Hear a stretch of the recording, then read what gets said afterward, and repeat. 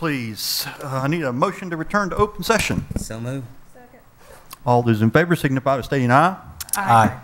I need a motion to certify closed session that the only items that we discussed in closed session was those items that were in the enabling motion and those items that are in accordance with the Freedom of Information Act. So move. So moved. Second. Roll call, please.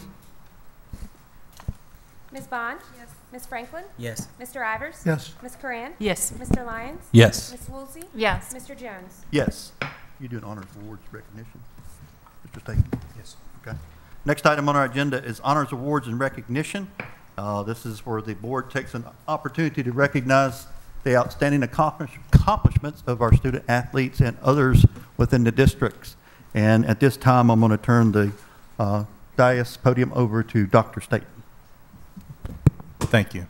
At this time, we'll ask Dr. Graham to come forward, please.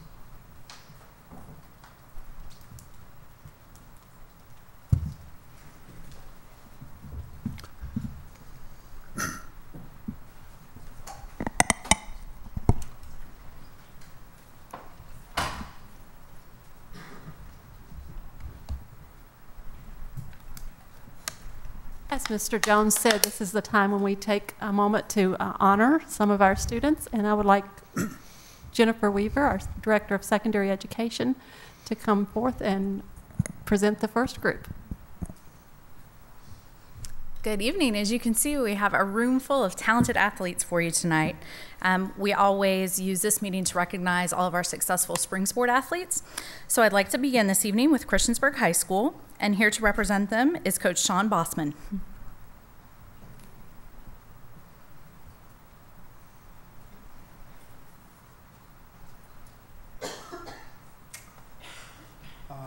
Good evening. First of all, I want to thank the board and everybody for letting us join us tonight to be recognized for our accomplishment in outdoor 3A boys state title last year that we achieved. First, I'd like to have the members of my team that joined me today, Mackenzie Muldoon, Aaron Cridlin, Mitchell Walters, Kendall Smith, Darius Smith, Jordan Norman, Aaron Lowe, join me, please. Unfortunately, we don't have everybody here, as some of our graduates have moved on to college at CNU in Bluefield, in a tech college in Florida. Dr. Sears is here. We're just very thankful to have this opportunity to get recognized. I know these few individuals here, plus the rest of my team, worked hard and able to achieve something Christiansburg High School hasn't done in history, and get an outdoor state title to add on to our indoor state title that we achieved last year. And it was a wonderful year for me, being first year, taking over a program that Coach Gwynn, unfortunately it's his birthday today, unable, our AD, to make it today. But we're just happy to be here. And the few, Mackenzie Muldoon, he was our two-time state champ in the fall, win state title in the long jump and the 110 hurdles.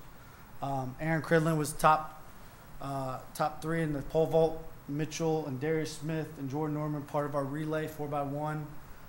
Kendall Smith was part of our 4x4 and 4x8 all-state team, and Aaron Lowe was part of our all-state 4x8 team. And Tanner Reed and Jordan Fenton also with us. Jordan Fenton was our only other state champion in the shot put, and we're just happy to be here, and thank you guys for the recognition.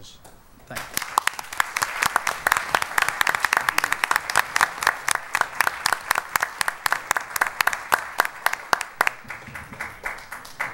Coach, I think it should be pointed out that your team had a grade point average. Do you know what it was? I do not remember. I think it was about a 2.7, no, 2.5, somewhere close to that range, wasn't it, Kevin? I think it was about a 3.2. Oh, I'm sorry, 3.2. I'm sorry, 3.2. Yes, a 3.2 grade point average. Well, yeah, So- I was going to say that. They wouldn't even be that. So I got that information from Kevin. I turned it around. The point is, and I want to correct Ms. Weaver, they're student athletes because they did have a 3.2, and I think that's wonderful. Yes. So, thank you for that.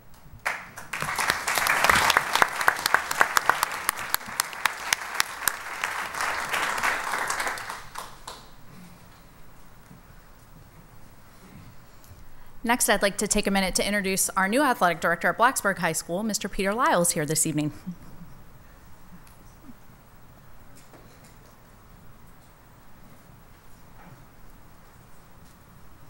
Good evening, members of the board. Thank you for having us out tonight in recognition of 3 of our spring sports programs that have reached the pinnacle of success.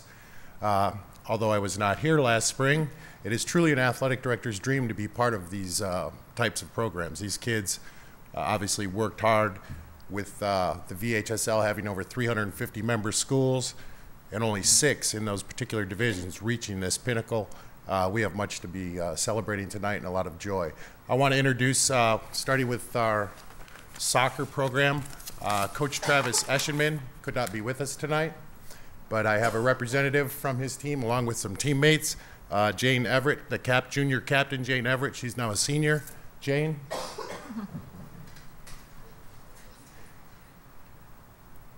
you bring my teammates up?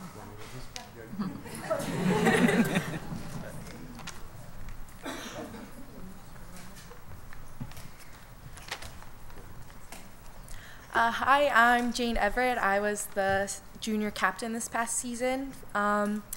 This season was truly a definitely special season for us because we faced a lot of conflict and adversity with injuries. We had 4 of our important starters sidelined for most of the season because of those injuries, but that made our team come together and work harder, and all of the younger players especially worked really hard to move up and help with our success. We achieved the Conference 32 title and the 3A West Region Championship, and in regular season play we scored 72 goals opposed to 4 goals from other teams, and in postseason we scored 21 goals to 3. So we scored a total of 93 goals, and which was the highest a team has ever done in program history. But really the truly special thing about our team this year was that we finally won the state title. And after, in program history, it was since 1995, when it was first established. In 2014, this was the first time that the girls had ever gotten the title, and it was really, truly great being a part of such a great team with really hardworking teammates, and it's a great year. But thank you again for the school board for letting us talk.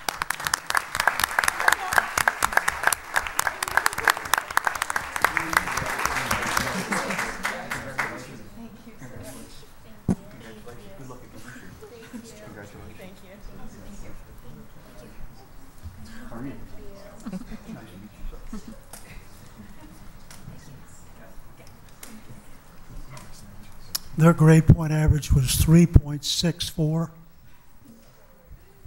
Next, I have the distinct pleasure of introducing our tennis coach, Magdalena Kinska.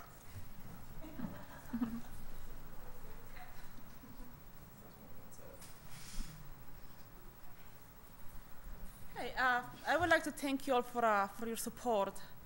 It's been a really long time since boys tennis team had any accomplishments like that. We won singles title, state championship, first time since 20 years. And the guy that did it was Thomas Dacker.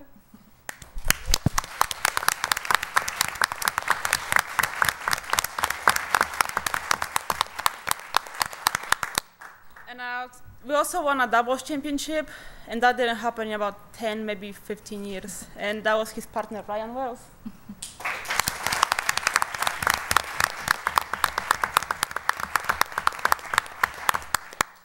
I would just like to thank for your support and the opportunity to work with the kids, and in their name, just having a chance to be part of school sport. Thank you.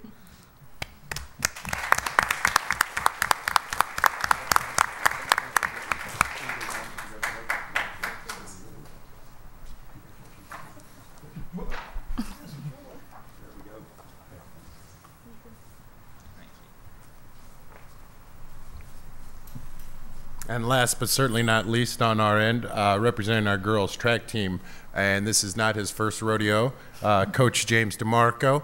He fulfilled the Triple Crown by capturing the state title in track. So, Coach DeMarco.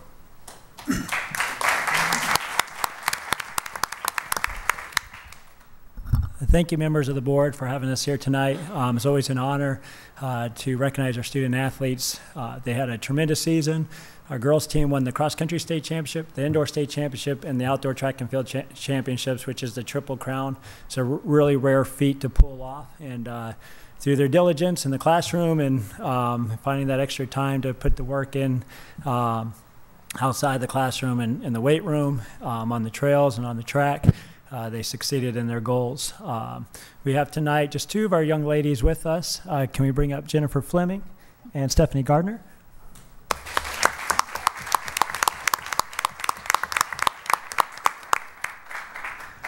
Stephanie is only a freshman. Now she's a sophomore. Sorry, Stephanie. And she was an all-state hurdler for us. Broke 48 seconds in the hurdle, running 47.98. Ran her best time of the season at the state championships to earn all-state honors. And then beside her was our fastest miler on the team. She ran a 4:57 miler. She'll be a senior this year and is being heavily recruited by lots and lots of universities. And it's having a great leader for our team. And these two ladies will help our new group of young kids that came out, and hopefully we can continue the tradition of winning some more championship titles. I would like to also give a big thanks to Brandon Bear, who's one of my assistant coaches that's here tonight. Steve Schmidt, Kathleen Poole, and Mark Henson could not be here tonight, and also Mr. Jack Kinke, coaches that also help make our program run. Indoor track, we have about 120 kids, and outdoor track, about 100. So it's a true team effort, and I would be amiss if I didn't recognize them, because it's not my coaching, it's the team of coaches coming together and getting this done with wonderful, absolutely wonderful athletes, parents, and in our administration. To be a part of the success Blacksburg High School had last year, to win the Wachovia Cup again, to see the girls soccer team win their first one, and the tennis team, to be in the new building together. That energy was so refreshing to see that we had lost over the last few years. So we thank everybody in the community for making it happen, and for bringing all the kids together under one roof, and it was just an amazing, amazing experience to have that again. Thank you so much.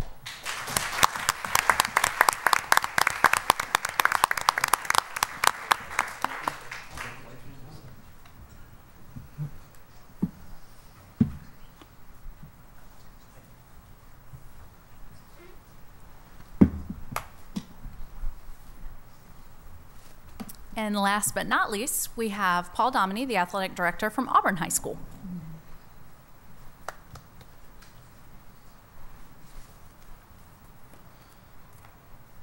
Come on up, guys.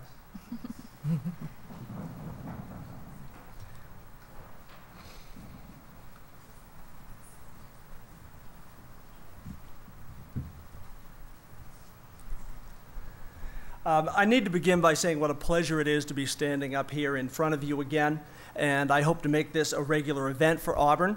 After winning 4 state championships in the first 100 years or so, Auburn athletes won 2 state championships last year, and we have our eyes on more. The second of those championships is why I'm here tonight, to present to you the Auburn boys track team. When the season began, and even through the regional championships, few people thought that this Auburn team had a chance to win a state title with this particular group of young men. Even the week before the state championship, an opponent we shall not name from a city abutting Montgomery County publicly pronounced in the newspaper their rivals for the state title. Auburn was not on that list. This team, however, had a different idea. It was observed during the celebration dinner after the state championship that while other teams were composed of outstanding looking athletes, everyone on our team, quote, is either 100 pounds or 300 pounds. And that was kind of funny because, as you can tell looking around, it's kind of true. But what other schools and coaches missed was that each of these athletes here had been honed for their specialty, and they were all very, very good. Track and field is an individual sport, but it's scored as a team contest. And the final team score showed Auburn the champion by a 75-73 tally over Alta Vista and 54 other schools. It was the next to the slimmest of margins, and afterwards, it was noted that there were contributions that we could not have done without. The 4x800 team of Jared Downing, and guys, if you could just each step forward or wave so that the school board knows who you are. Trevor Dominy, Caleb Hallinan, and Andrew Frazier started the meet with a warning shot to the other schools, placing second in their relay after being seeded 7th. Obviously, the performances of state champion Michael Hinckley in the shot put, who cannot be here tonight because he's playing college football, and Austin Crockett in the pole vault were critical. Caleb Hallinan and his sore knees placed 4th in the 800 to gain 3 more points than expected. We won by 2. Jared Downing ran both the 1600 and the 3200 to pick up 12 points. The pole vaulters, Trevor Dominy, Ethan Crockett, and his brother Austin collected 23 points for the team. Gavin Hogue placed 4th in the discus on a broken foot for 5 points. And Josh Fleener, who had placed 4th in the shot put, performed surprisingly well in the discus to place 7th, picking up 2 points. Did I mention we won the meet by 2 points? You may have noticed that I haven't mentioned the sprinters yet. Justin Kraft, Justin Light, Jordan Fleener, and Austin Crockett ran a flawless 4x100 that placed 7th in the state for, yes, you guessed it, 2 points. So, the young men that I present to you tonight are a group of individuals who combined their specific abilities to become the greatest of all boys track teams in 1A in Virginia last spring. Each one standing here was absolutely essential to the success of the team, and that is why they stand here to be honored tonight. This is your Auburn Eagles boys track team.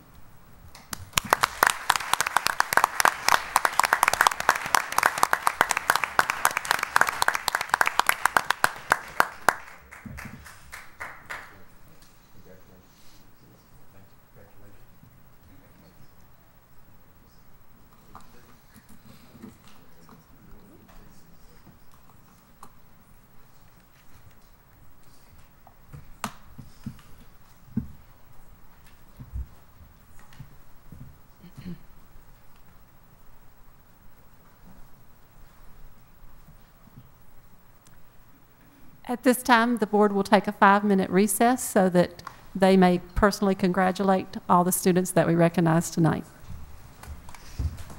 Yes, and this is where the board sets aside 30 minutes to allow citizens to address this board on items of educational interest.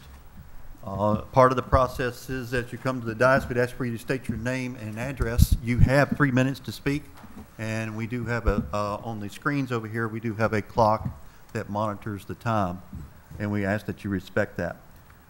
We have 3 people signed up this evening, and they go in order as they've signed up. The first person is Pamela Flinch.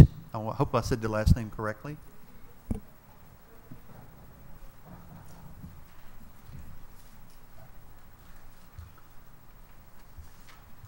Hello, I'm Hannah Murtis, and I'm a sophomore at Blacksburg High School, and my address is 3002 Tall Oaks Drive, Blacksburg, Virginia, 24060. And I'm Pamela Flinch. I'm a junior at Blacksburg High School, and my address is 402 Seminole Drive. We are members of an organization called Y Street. Y Street is a program of the Virginia Foundation for Healthy Youth and is Virginia's largest youth-led movement. We promote Healthier Virginia. This is both Hannah and my second year as Y Street members. Did you know 1/4 of our Virginia youth are overweight or obese?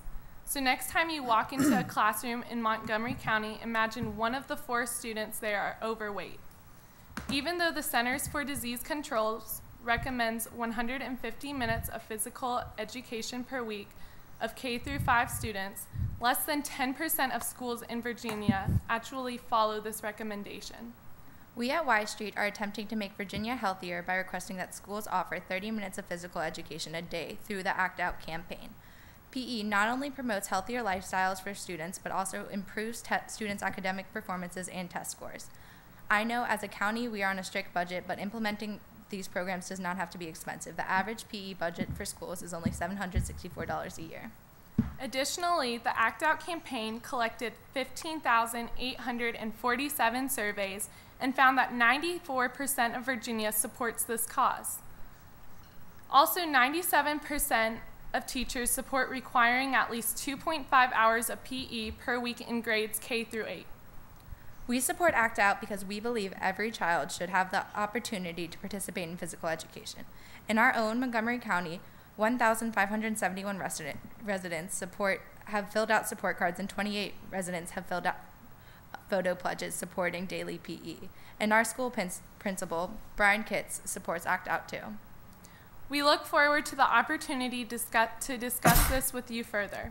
We would appreciate working together with you to bring daily physical education to our school division. Thank you so much for your time. We are willing to answer any questions that you might have. Usually during public address, the board does not respond, but as part of the process, under new business, the board may request additional information. Thank you for your time. You're welcome. Thank you. Thank you. You're welcome. The next person signed up is Zach Edelman. Can I hand these out to the board? Sure. Just hand it to one and then let them pass it around. That would be great. Thank you. Thank you, members of the board. My name is Zach Edelman. My address is 504 Monte Vista Drive in Blacksburg. I live in the Margaret Beeks district. My daughters are not yet school age, and so my questions or my information I'd like to address the board about concerns kindergarten enrollment. The first page I handed out is found as a printout of your website on enrollment, and it states, and I'll just read one sentence, students with birthdays on October 1st or after must wait until the following school year. And of course, that ignores a lot of developmental psychology and child psychology about when children are ready for kindergarten. And my wife and I started looking around for, is it possible to admit students that have a birthday after that, shortly after that, anytime like that. And so we met with the principal at Margaret Beeks. We talked to Lois Graham, the assistant superintendent. We met with Ms. Kieran on the school board. And then we did a lot of research outside looking at policies of other counties about who allows exceptions. And it turns out many of the neighboring counties do allow exceptions. And so this was very strange, the sentence that we see that Montgomery does not. And we've heard this from a lot of other teachers, from our daycare, from other parents, and talking with Lois Graham, that the board basically does not, or the school district does not ever allow this, and there are never any exceptions, and there's no leeway here. And it was very confusing to me. So I came here, my original intent to address the board was to ask the board to potentially draft a policy that would allow exceptions based on any criteria that they may seem fit. But as I started navigating the website, I came across the actual policy for admission. This is the second page. And this is a policy that was last revised in September of 2013 by the board. And on the back side, under admissions, number 4, persons that are not required to be admitted may be admitted if they're determined that such space is available, and they may be admitted if they will not impair the usefulness and efficiency of the school, and they may be charged tuition. And so now I became very confused, because on one hand, the public face of the website is saying we can never do it, but the actual school board policy says, of course you can do it, and here's how. And so I'm asking the board to clarify how a parent goes about fulfilling what is in the policy, and how the school administration, who is responsible for making a determination that space is available and a determination that the student will not impair the usefulness and efficiency.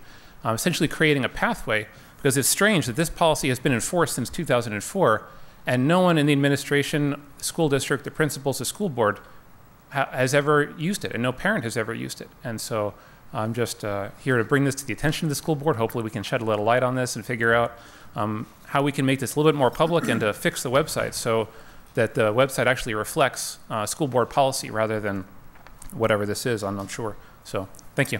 Thank you.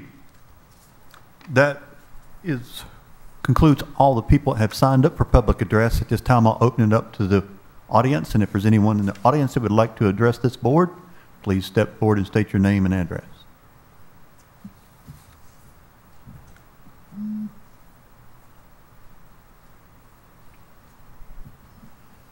Hello, my name is Andrea Birdke, and my address is 3160 Lady Slipper Lane in Blacksburg. And I came here to make an inquiry, but having heard now that the board does not actually respond when someone speaks, I'd just like to draw your attention to the policy by which when students miss the first day of school, they are automatically dismissed completely and dropped from the roster across the board and all scheduling, all classes that they have been registered for. Even though they have been registered, they have been paid for, everything is taken care of. So I'm kind of curious why it is that students are automatically removed from the rosters entirely when they miss that first day of school. I can't seem to find any information on the website or any of the handbooks for the school, the state, or the district on this policy. So I'm curious where this policy comes from, and if it's at all possible for the school board to put something on their website about this policy, that would be very helpful. Could you give me your name again, please? Andrea Birdke. Spell the last name. B-E-R-T-K-E. And your address? 3160 Lady Slipper Lane, Blacksburg. Thank you.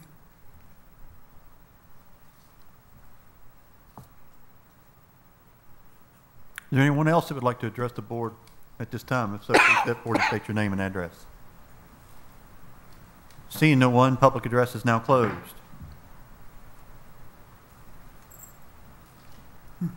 Next item on the agenda is the consent items. Does anybody have anything they would like to pull under consent and discuss? Mr. Jones, I'd like to bring to your attention that we added field trips. While you guys were in closed session, we realized that we had started that process but didn't actually do the final button push to put it in the agenda for you. And that is item C under consent? Correct. And it looks like there is 4 items under consent for field trips. Thank you for bringing that to our attention. I don't have that. I don't either. You may need to hit refresh on your browser. Oh. Where's that at? You have it? I've got it. I got it for Thank you.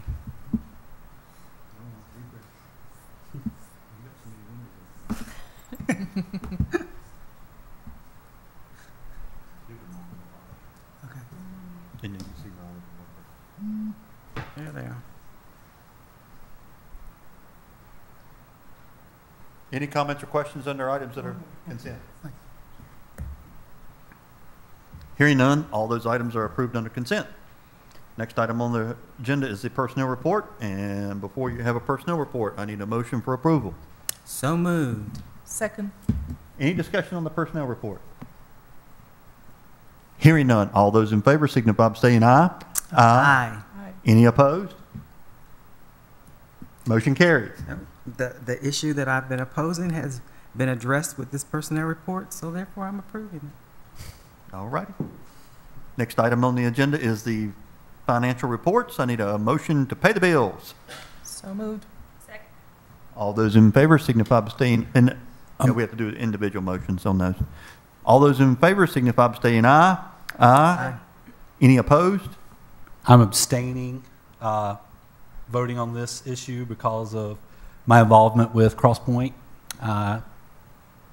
Conference Center and the Foursquare Church, and I want to be in line and in tune with, in accordance to the Virginia state law that requires me to make such a abstaining. Abstention. Abstention, that's the word I was looking for. Abstention. Next item is item B, the financial summary report. I need a motion to approve that as well. So moved. Second. Any discussion on the financial summary report? All those in favor signify by saying aye. Aye. Motion carries. Next item on the agenda is the superintendent's reports, recommendations, and announcements. And I'm going to turn it over to Dr. State. Thank you, Mr. Jones. Good evening again, board members, and we have several items to present tonight. The first item is the school crisis plan, which will be presented for your action tonight. Dr. Lois Graham, Assistant Superintendent for Instruction, will present information for your consideration and action.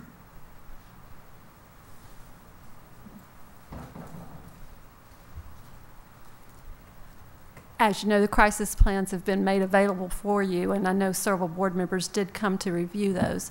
So should you have any questions, I would be glad to answer them. But otherwise, all schools have submitted their crisis plans, and we're ready to approve them for the schools. Motion to approve. Second. Any discussion on the crisis plan? Yes, I did have a couple of questions. I actually did go in and take a look. Sorry, I'd forgotten I needed to pull out my notes for that. There were a couple of things I noticed in some of the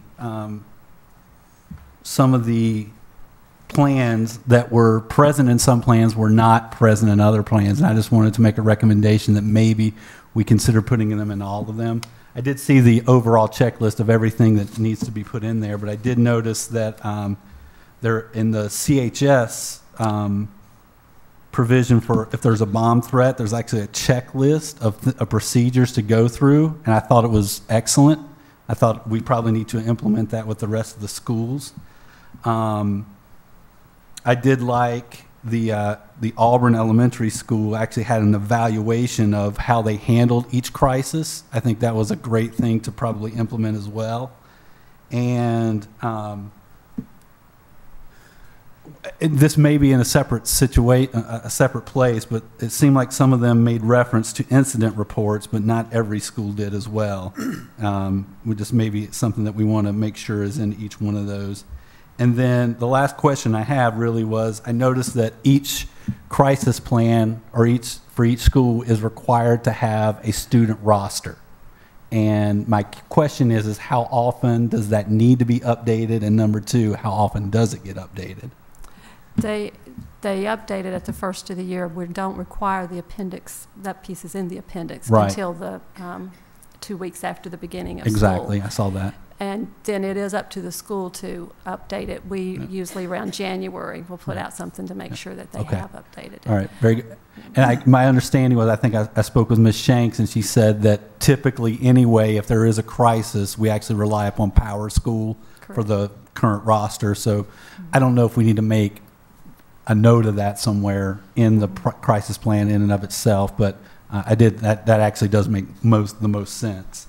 But overall, I was very pleased. It seemed like everything was very well thought out. I liked the way it was organized. It was easy for me to find everything that I needed. So thank you. Thank you. I have one comment also. It seems to me that there should be some more continuity amongst the different schools. I found good continuity amongst the elementary schools. An example, an intruder comes into the building. It seemed to me that all the elementary schools handled it relatively the same way, which means that if I'm a teacher in this building and I get transferred to that building, no problem. I don't need to review all this stuff. The high schools, not so much. Intruder coming into the building, one of the high schools had quite a different approach to it than the other three. Just probably a little more continuity in there so that people, and even police officers, when they get used to one process in one building, they should be able to go to the other buildings and have the same type of process. Just that. We can certainly address that at our principals' meetings. I did mention it to Ms. Blackburn, but I don't know if she had an opportunity to talk to anyone about it. But thank you. Any other comments? Questions? We have a motion on the table. All those in favor signify by saying aye. Aye. Aye. Any opposed? Motion carries. Mr. Jones, before I move to the second item for discussion or second presentation, I just noticed that Ms. Diggs is in the audience tonight, and I failed to make comment on her. By your actions in the personnel, by approving the personnel report, Ms. Diggs has been promoted to supervisor for student services, so I just wanted to make certain that we publicly acknowledge the fact that that has taken place. Congratulations. Did we approve that? Yes, we did. Congratulations, Ms. Diggs. Okay, the second item is the Certified Employee Evaluation Handbook.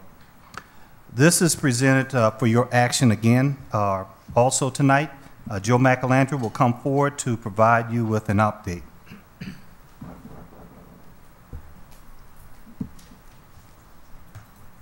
Thank you, Dr. Staten. There have been no changes since the last I presented it to you.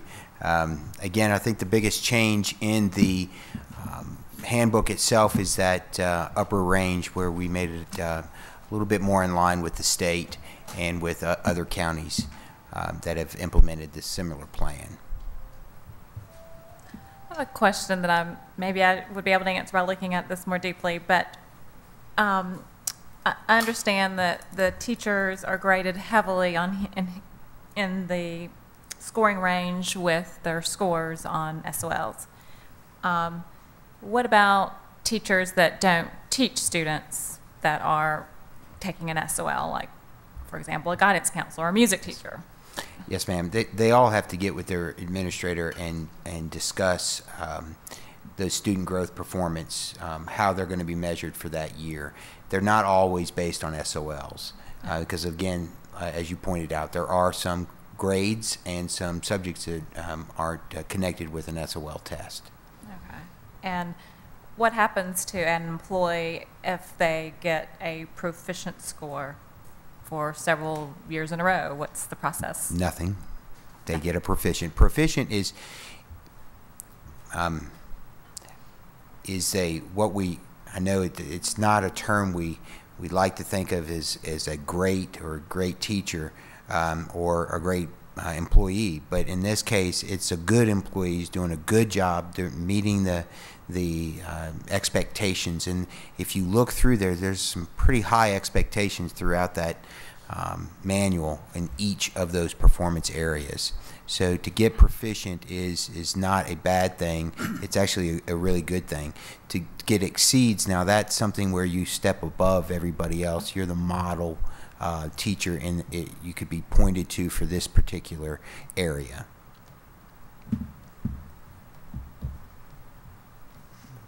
The only time a teacher comes into subject is if they fall below that in several areas, and then we look at a possibility of looking at performance improvement plans or those kinds of things. But again, there is a stipulation in there. It says may, so just because they score below on one doesn't mean they're going to be placed on a plan of improvement. Any other questions, board members? I guess everybody gets a copy of this, of both of these handbooks. I mean, the employees that are impacted have a copy of this and are aware that this is what they're being evaluated. Yes, sir. Everybody's fully aware of those. And the biggest changes that you see there is the top rating is not the other ones basically stayed the same. There was very little change in those. Okay. This is brought to us for action. I apologize, board members. So at this point, I'd like to request a motion for approval. So moved. A second. Okay, and now we're in discussion. My apologies. I know. Any further discussion? I'm a little out of practice. Okay, we have a motion on the floor. All those in favor signify by saying aye. Aye. Aye. Any opposed? We now have a certified handbook. Mr. Chairman, the next item is, the third item is been brought to you to give you some public feedback on the first day of school. So we want to start off by letting you know that the first day went smoothly with minor exceptions. All positions were staffed and on board for the first day of school. On day one, bus routes went relatively smoothly and every child was home by 5 p.m. Our secondary schools dealt with the customary schedule change requests and schedule conflict issues, and most of those conflicts were resolved by Thursday afternoon. The superintendent commended our maintenance crews at the school level and district level on the great condition of our facilities. Ms. Blackburn visited 9 schools the first week, and she reported that each one was in top condition. The leadership team and our curriculum supervisors also visit many of our schools this year and provided support as needed, especially on the first day. I personally visited 10 schools last week, and I also have the same response that Ms. Blackburn had. They were looking very well. So we are ready to start this year and have a great year with a continued focus on engagement with our students and families. So that's our report on the first day. The next item. I want to make a comment. Yes, on sir. that, if I may. I went to bus stops in my neighborhood in the morning to see the little kids go off.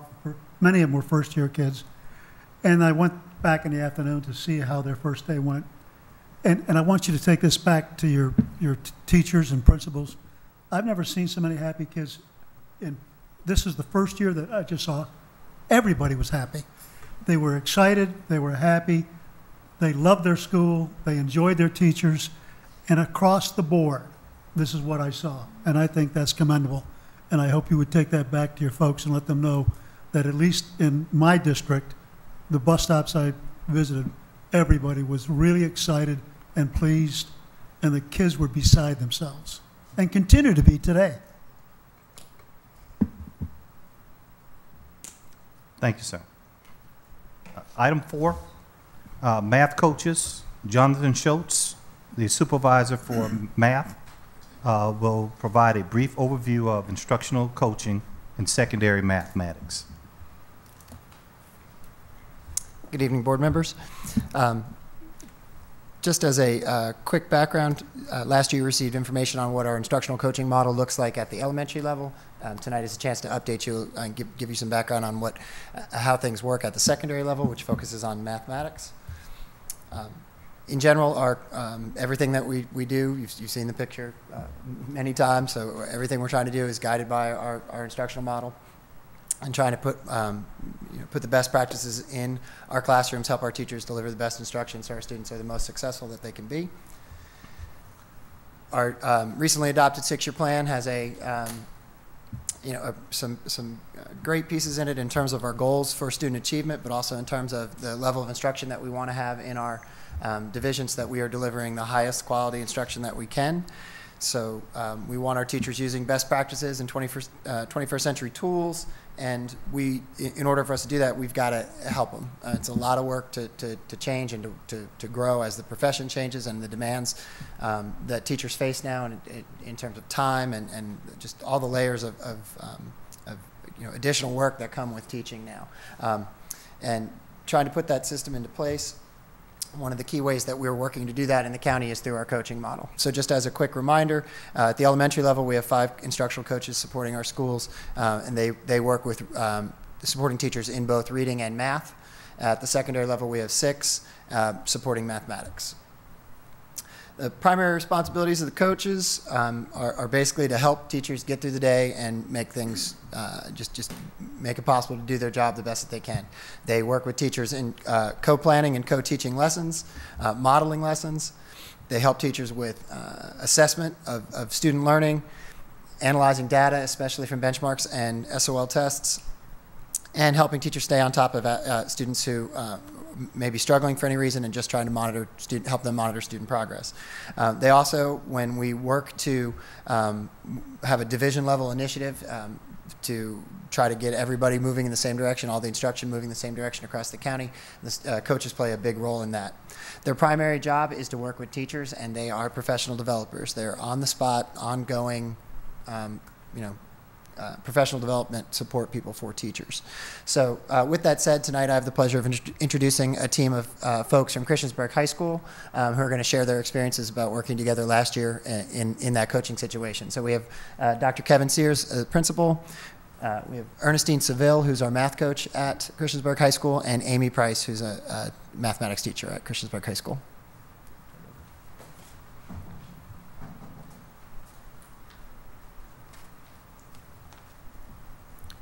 Good evening, Dr. Staton and members of the board.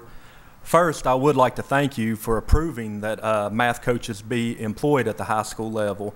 I think the position contributed greatly to the growth we saw last year in math scores on SOL tests, and more importantly, the number of students who were passing math classes. I don't know how familiar you are with the data at Christiansburg, but we had a a very large ninth grade bubble. About 25% of our ninth graders were being retained every year. Math and English were the two biggest reasons that those retentions were happening. And last year, we had a 94% promotion rate with our ninth graders, and the math coach played a large part in that. And as for CHS, Miss Seville Brock, she was invaluable in a number of ways. First, she worked with our teachers to implement strategies that were taught through the professional development program. She helped them take these strategies and plan lessons that incorporated the strategies that increased student engagement and created classrooms where learning was more active and there was less stand and deliver going on. She helped teachers sort through and make useful meaning of the feedback and suggestions that were given during the team observations. And if you're not familiar with that process, last year we had data sweeps going on where teams went through the school and observed every teacher in the building. Then we also did team observations where 2 or more people would go in and observe a specific teacher and provide written feedback. And Ms. Seville Brock, the math coach, was able to take that with each math teacher and say, okay, this is what they meant. This really fits well with your style, this suggestion, so let's take it and run with it, and I'll help you plan it, and I'll help you pull the resources to make that happen. From my perspective, one of the most beneficial parts of having the math coach at the high school level was that she was able to coordinate the math remediation programs for students who still needed a verified credit in math to graduate. And keep in mind, those are students who may have taken the math class 2 or 3 years ago but failed the SOL. She worked with teachers to get them out of non-SOL classes or after school or before school, during lunch, whenever they could be remediated. Ms. Seville Brock set that schedule up and got them in and got them the extra help, and more than doubled the percentage of students last year who were passing the retakes. And I'm very proud to say that every single senior we had last year who still needed a math SOL eventually passed that math SOL, and that was not a barrier that kept them from graduating. And a large part of that was because of the work that was completed by the math coach.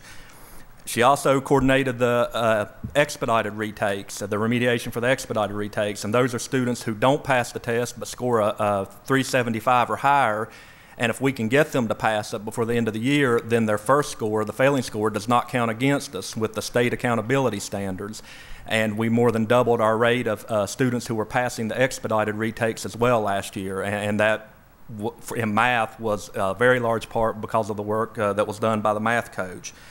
She served as a liaison between the central office administrators, the school-based administrators, and the math teachers, and she was able to facilitate better communication because sometimes we don't always know what the other group is talking about. They'll send something out and we're so busy when we read the email or get the message, we say, okay, and we try to run with it.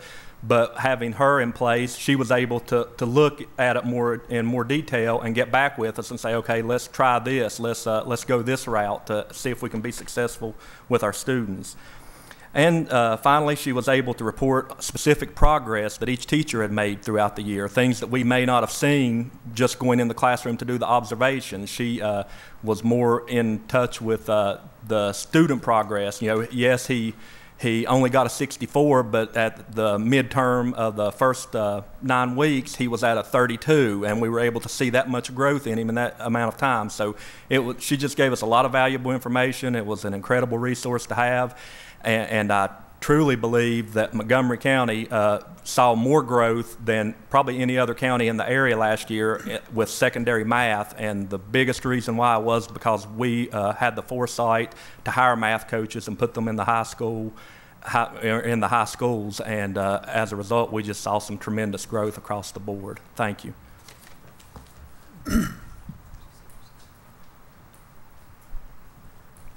Good evening.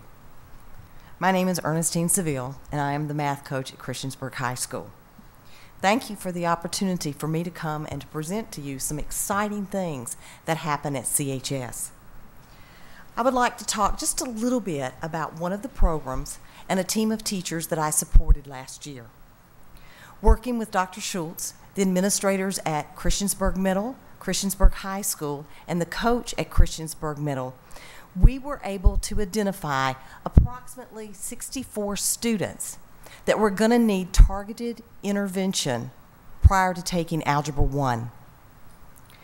We collected data points on each one of these students. We looked at previous grades. We looked at benchmark tests. We looked at SOL scores. Out of those 60-plus students, we noticed that only 3 of them had passed the 8th grade math SOL. So we planned instruction based upon their needs, their gaps in the math content and in their math skills. We tracked their progress. We tracked their progress in intervention programs such as Math 180 and Reflex Math. Reflex Math is a computational fluency program that's all online. We tracked their progress in the SMI, which is the Scholastic Math Inventory, and also in common assessments. We created a data wall, and in the PowerPoint you can see just a snippet of our data wall. Each index card represented a student, one of those 64 students. We charted their progress.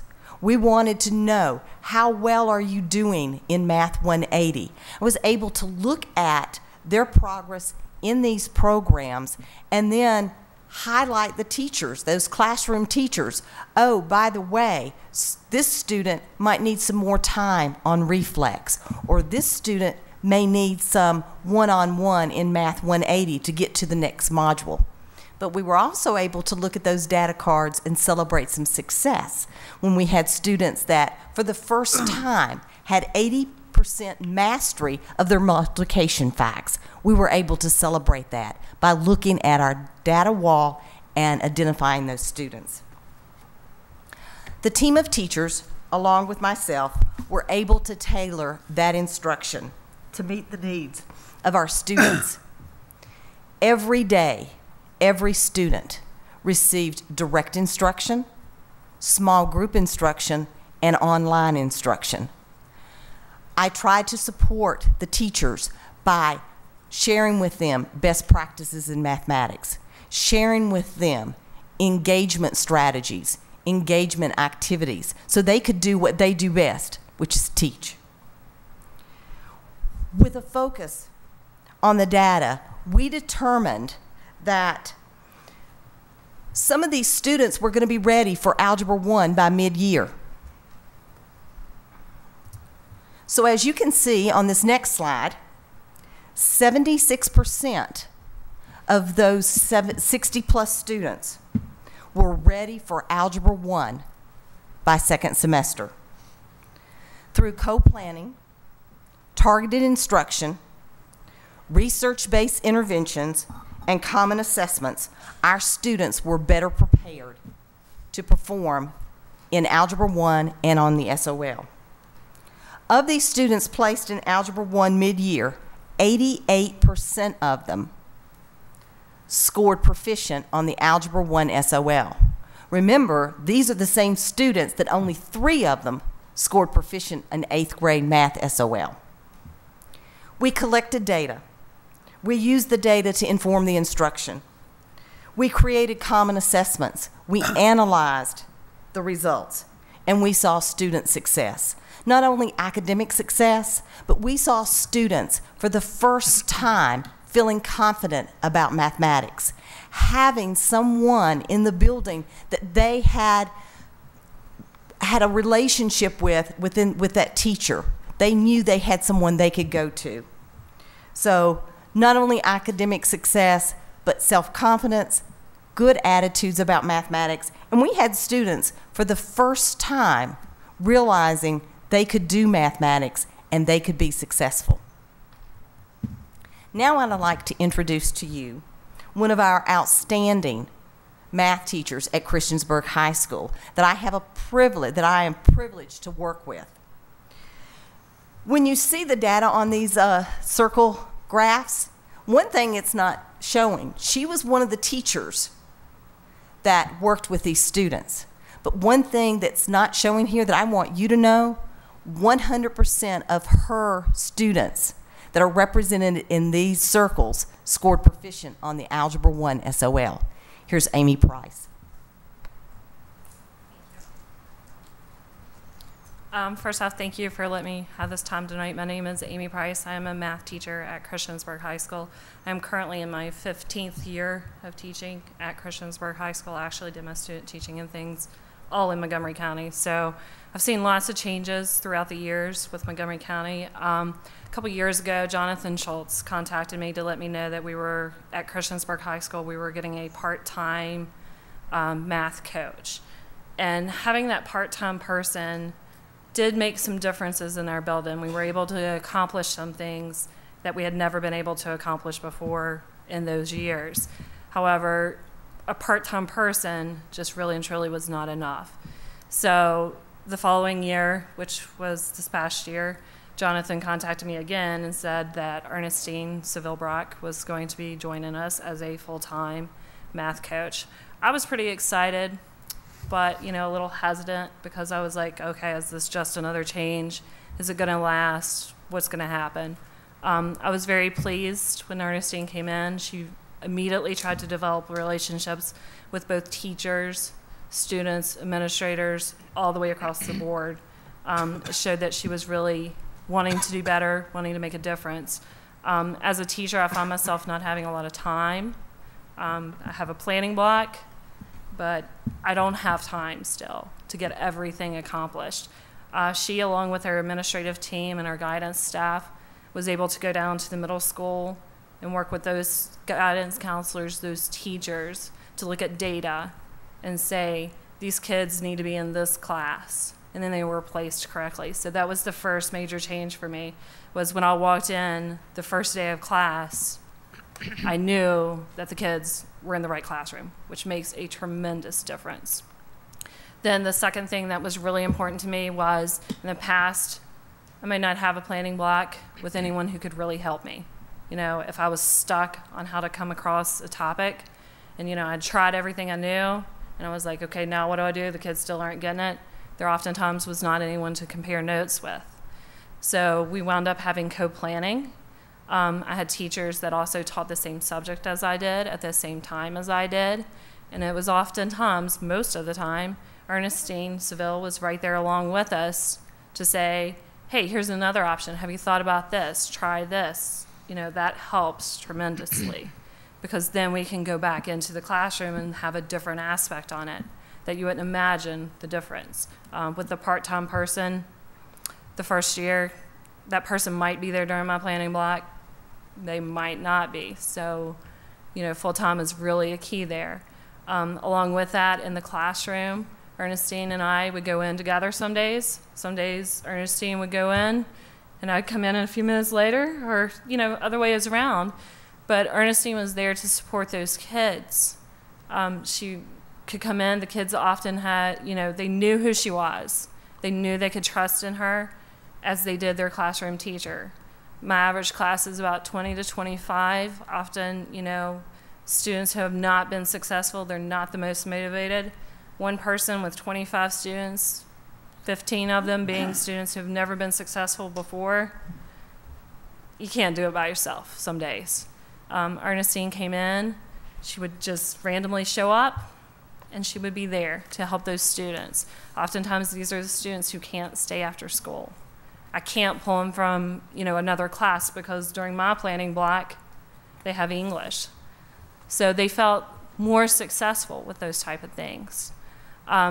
She helped me track data. You know, that's a big piece, is knowing what a student knows, what they don't know, and where to go from there. So as she was showing you the wall, that wall was in our math office. And we would look at it together and say, this is what a kid knows, this is what a kid doesn't know, and this is where we need to go from there, and how can I help you, and what can we do to fix this? As she was saying, I had one student who had passed the Math 8 SOL in my class, 1 out of 12. That was a small class, granted, but 1 out of 12 had passed, and I had a 100% pass rate. Those kids were ecstatic.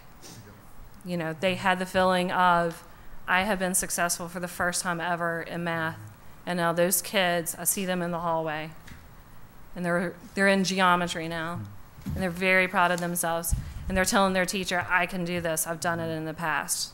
Whereas I've passed many students have passed my class, and they did not pass the SOL. So they went on to geometry, but the likelihood of them being successful there is slim because they don't have the confidence.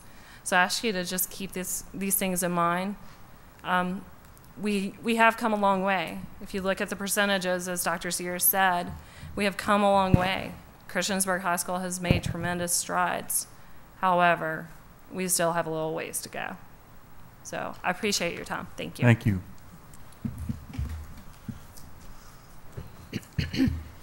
In summary, I just wanted to remind you, Jonathan and I, about this time last year, were before you telling you a long list of math enhancements and resources that we were going to try to provide to teachers that you all were gracious enough to include in the budget. And I think we were all a little nervous about how that would play out. Sometimes it's really difficult to take things from resources and professional development to actually making change in the classroom. And I'm very proud. The team before you represents all the teams at the high school. This exact model is what happened in each of our high schools between the teachers and the coach and the administrator in central office. We really were a team to put all of our resources together to meet the needs of our students. And so I just wanted to remind you that in a few weeks we'll be sharing with you an update on all of those pieces. But the instructional coaches really were a vital part of that. They really were, I think, probably had one of the most difficult jobs because, as Dr. Shears mentioned, Ernestine had to translate what she was hearing from Jonathan, from Kevin, from the teachers, and make sure that all of us were hearing what was going well and what needed improvement at all of those levels. And she really was the linchpin, and the other instructional coaches, to make sure that all of us were operating on the same page. We were being responsive to teachers' needs to make sure that we could be successful to meet the needs of our students. So again, I'm so proud of this team and all the other teams that they represent, and would just like to thank you again for investing in the math enhancements, and especially the math coaches. We really appreciate it and saw some wonderful results for our students. Board members, you have questions? Could we find out where the other 5 are located for the secondary schools? They're at Eastern Montgomery High School, Shawsville Middle, Christiansburg Middle, Auburn High School, and Auburn Middle. Okay. Just like to comment, I remember the presentation from last year, and especially, I've been really keen on that relationship piece, and it sounds like this is exactly what has happened. And I'm ready to go home tonight because I'm happy. So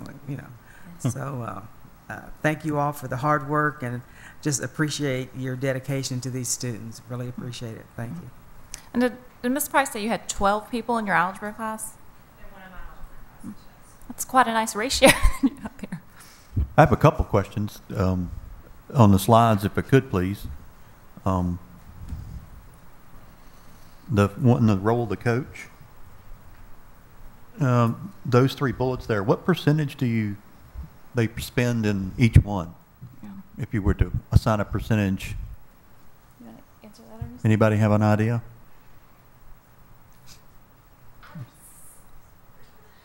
I would say a large percentage would be in the co-planning. Sorry. That's okay. But I do have questions.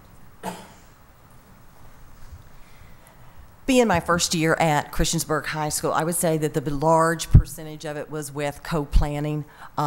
We had some division-wide professional development, especially with engagement strategies, how to get students engaged in the mathematics, not just sitting in a class being compliant. So a lot of the percentage of the time was in co-planning with them. We did have to look at assessment, the benchmark scores, pulling all of that data out, looking at what is it our students need to be successful, and then supporting those initiatives and the interventions. On any given week, it may be 33%, and on another week it may be the first one almost 100%. It really depends upon the needs of the teachers. Okay. When you say co-planning, are you including co-teaching? Yes, on some with it. Yes, we'll do a model of where there's some co-teaching. There will be times when I will plan with the teacher, and then they'll want me just to come into the classroom and observe to give them feedback. Sometimes they will want me, okay, you take this part, and I'll take this part of it, or you work with this group, I'll work with that group. We've even had one teacher that wasn't real, she felt that she wasn't real strong in one area of the mathematics that was new to her, and so I went in and modeled the instruction for that. So yeah, co-teaching is just that, in the classroom with the teachers, and they're teaching, I'm teaching, sometimes I'm teaching, they're observing, they're teaching, I'm observing. The second slide, which is the pie. Yes. No, the second slide in the presentation. For the instructional model? Yeah. This. Right there. Yes. If you look at one of the pieces of pie is engagement, and personally I think that engagement should be overlapping everything, but studies are showing that co-teaching and engagement is becoming incredibly successful. Is that the combination you're using, or are you one teacher teaching, the other observing? Tell me about how engagement fits into this. It would be kind of a blending of both. The engagement is you want the students engaged with the mathematics. You want the students doing the mathematics.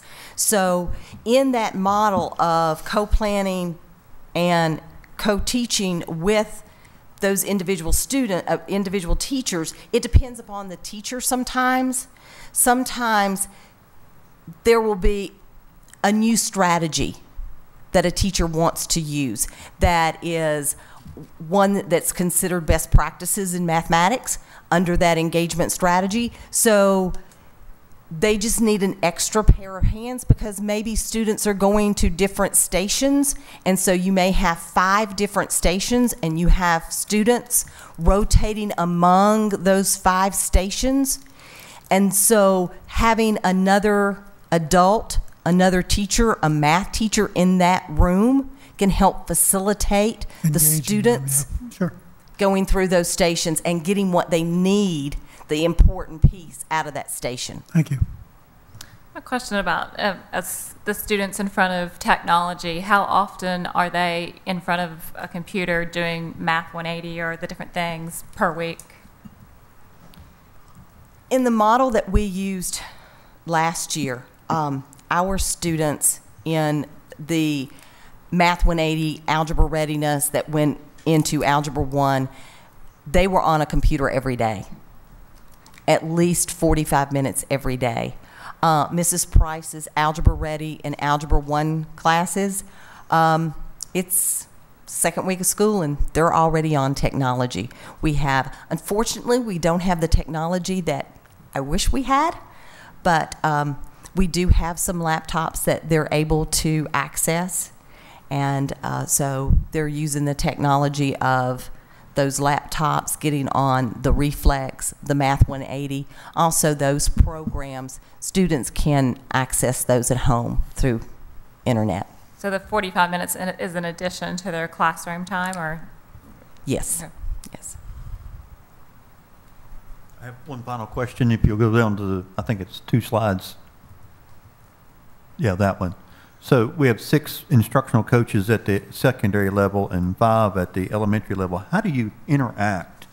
In other words, I'm sure you're seeing trends and information at the secondary level that you should be communicating down to the elementary level to try to, head it off at the pass, so to speak, so that they are going to be more successful as they move forward. Yes, sir. We have a division. What we call them. We have a literacy team that Dr. Graham helps run from the reading side. That's got a vertical alignment, Right. and then we have a math literacy team as well that has representation from the coaches. So it's a little less than once a month we're getting together to look at what's happening vertically there. So as Ernestine mentioned, when we talked about helping that transition between the middle and high school, there was extensive coordination across across all of them, because we sent folks to support. We spread them out to support BMS and BHS as well during the placement part, as we tried to work on trying to help get kids in the right classes. There was extensive collaboration across the, all the middle school folks working together, all the high school folks working together, but then also across middle and high in the feeder schools. So that was one of the pieces where we were looking at the data vertically, trying to coordinate that. So is it a fair expectation after a period of time that as you communicate and develop strategies at the elementary level that you would see less and less issues going to transition into high school and middle school and high school as you start to collaborate? And yes, I mean, yes, sir, that would be the hope. The issue really comes down to the fact that when we had the reset on the SOL tests, the high school kids faced bigger changes than some of the other grade levels. So things that didn't appear to be problems in the past were now showing up. Okay. All right. Thank you. Board members, any other questions? Okay. Thank you, Dr. Schultz, Ms. Weaver, Dr. Sears, Ms. Seville, and Ms. Price. Board members, this was an information-only item and does not require action. The next item, end of the year report and carryover funds request, is an action item and is presented for your approval. At the August 5th, 2014 board meeting, Ms. Blackburn provided you with a detailed proposal of how you could allocate carryover funds to meet the critical needs of the school division. I want to also remind you that Ms. Blackburn has renewed her recommendation to fund the e-backpack initiative. Dr. Graham will discuss the e-backpack initiative in detail in a few minutes. The first two slides are a recap of Ms. Blackburn's recommendations on how the carryover money could be spent. I want to also highlight that Ms. Blackburn has included as a change the cost to restore the Governor's Summer School program at a cost of $7,434, and is shown on the second slide.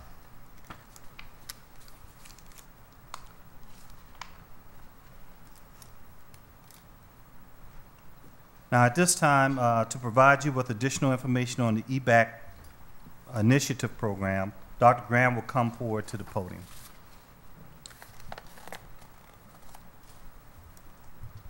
Thank you. As you may recall, Ms. Blackburn shared a recommendation at the last board meeting to consider using a portion of the carryover funds to support the eBackpack program. Since this is a one-time opportunity to provide a powerful resource, it is evident in many states that have already implemented one-to-one initiatives and experienced powerful results. So I wanted to share a little bit of that with you. The state of Indiana did a one-to-one program, and from that, their results were increased student and teacher engagement, improved academic achievement, improved attendance, and students developed deeper cross-disciplinary knowledge and more in-depth 21st century skills.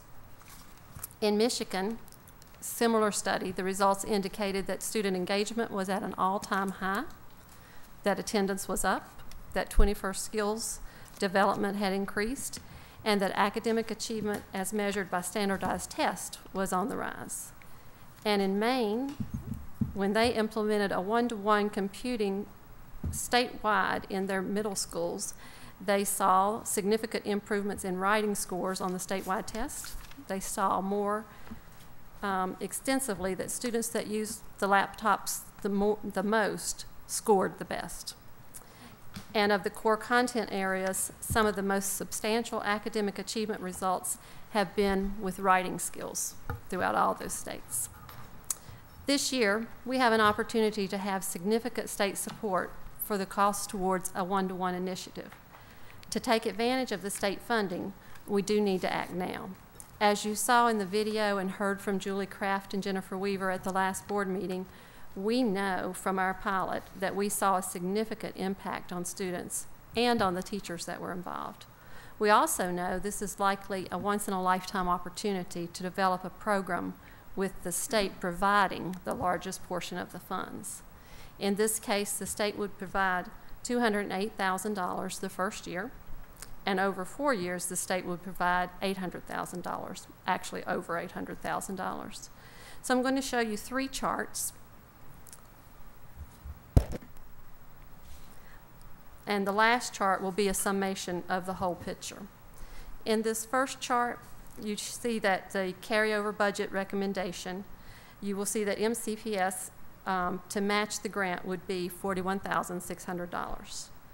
That match is based on providing a one-to-one initiative for 3 schools which qualify. That's Christiansburg High School, Auburn High School, and Eastern Montgomery High School. The additional associated cost would be $89,694, and those costs include teacher devices and mobile device management package, making MCPS cost in 1 year $131,294. And then just below that, if the county included Blacksburg, we would incur the cost of devices of $191,750, plus the additional cost of $5,940, resulting in a total of $197,690. So can I stop there and ask a question? Certainly. So I add the 2 together, and that's what my cost is going to be in year 1? If you include Blacksburg, yes. If you include Blacksburg, and then I deduct the 208 from it, and that would be my final cost? Deduct the 208. It says the state contribution each year is 208? Yeah, that's separate. I just put Montgomery County cost in the above. So the 208 is, you wouldn't deduct that. I'm sorry? You would not deduct that. That's separate. So the 131 is already the deduction costs? Correct. Okay. It's okay. All right. That's what I wanted to understand. Mm-hmm. So is that clear? Yeah. Okay. Yeah. Thank you. Okay. So really the decision the board is faced with at this time is, does the board support an e-backpack program? And if so, would you support the 3 eligible schools during the first year? Or would you also support Blacksburg High School? Or would you want to wait and do Blacksburg at a later time? BHS could ultimately be added at any time since the state isn't giving any funding for BHS. This next slide takes you into the future years. In year 2, for the 3 eligible schools, we must factor in the remaining $8,660 to be made up for the ITRT salary, since that would be the $8,660 would be from one-time carryover money this year. You see on the chart the cost for years 3 and 4 as well. The top chart shows the 3 schools, and if you wanted to add Blacksburg High School, the bottom chart shows the cost of Blacksburg High School. Each year in subsequent years, you should opt to include BHS. So whichever year you opt, that's their cost. Note year 3 in the bottom chart, based on our implementation experience and the addition of Blacksburg High School, we believe an additional technician might be needed in year 3. That's So only what- if we, I'm sorry. Question, if you didn't add Blacksburg to this, then you wouldn't need that technician? I think after year 1, we would need to really evaluate and see the workload, because we could find out that we do, but we So- put it in year 3. So you're telling me that regardless, you're probably going to need another technician? We would evaluate at the end of the first year, but sooner or later we were going to need another technician because of the quantity of devices that you would have and someone to service those devices. But definitely you would need one by the 3rd year. That's what we think. Um, And back on the other slide, I put a little asterisk saying you might need them sooner. Okay.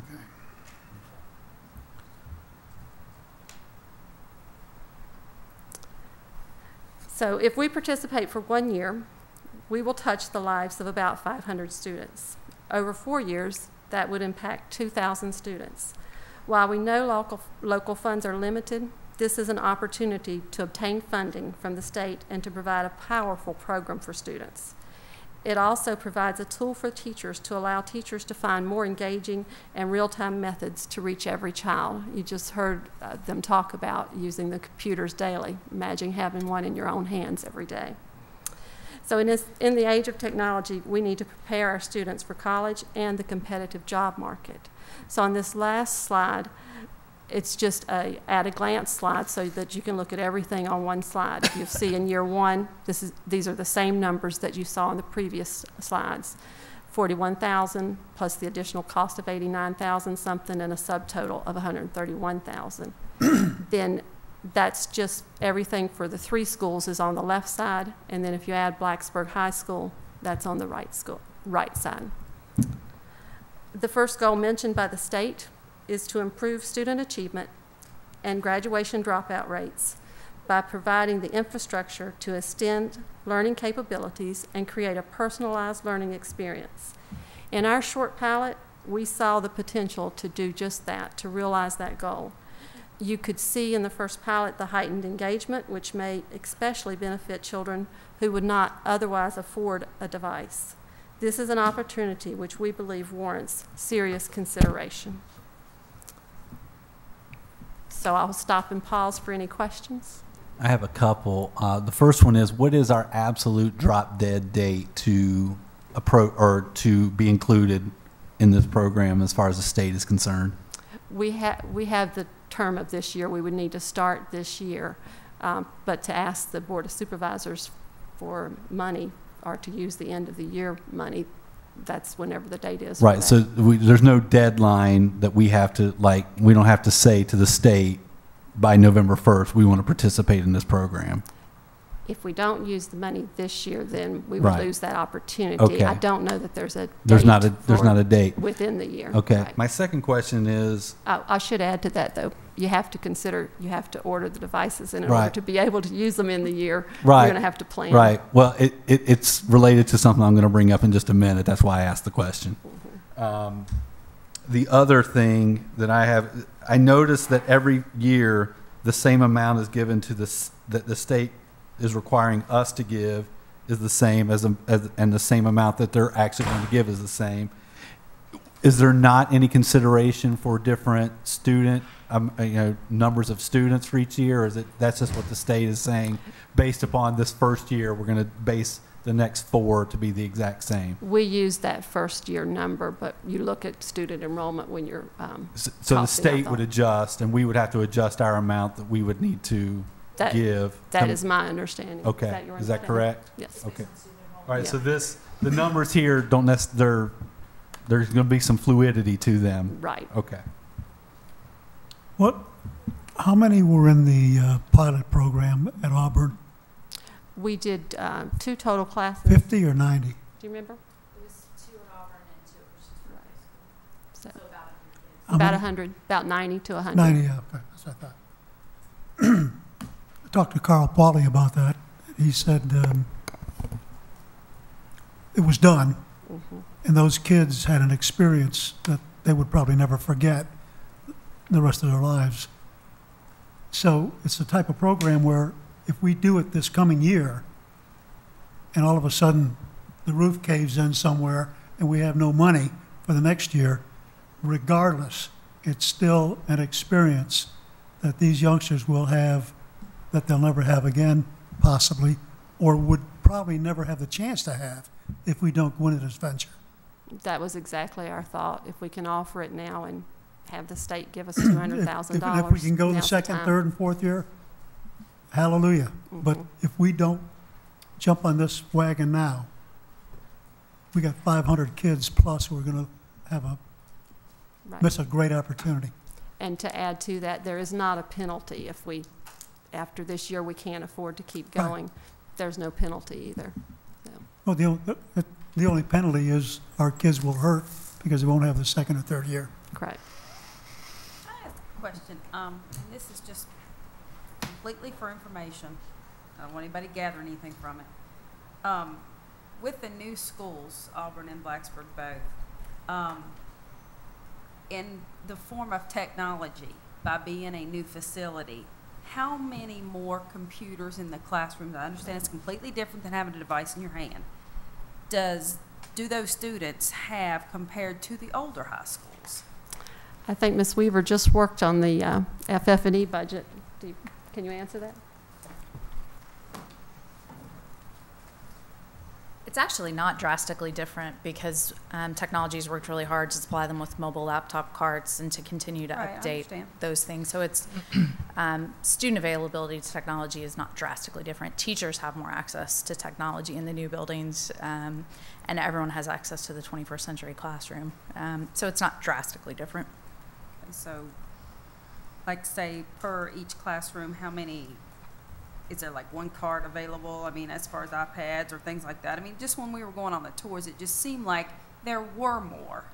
And that's kind of where I'm coming from, whether it be computer stations or iPad carts or, you know, whatever it might be. It just seemed there was more availability in the newer facilities than what I've seen in some of the older ones. I mean, I'm not going on smart boards. I'm going on personal type, you know, systems. I think in the older buildings, they have more computer labs, and in the newer buildings, they have more wireless labs. So that's different. But in terms of sheer number of devices available for student use, I don't think it's drastically different.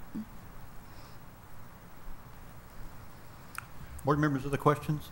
How expensive is the device we're talking about? I know we are given $400 per student by state. And then at one point we looked $6.99 per device. Now where are we? $6.50.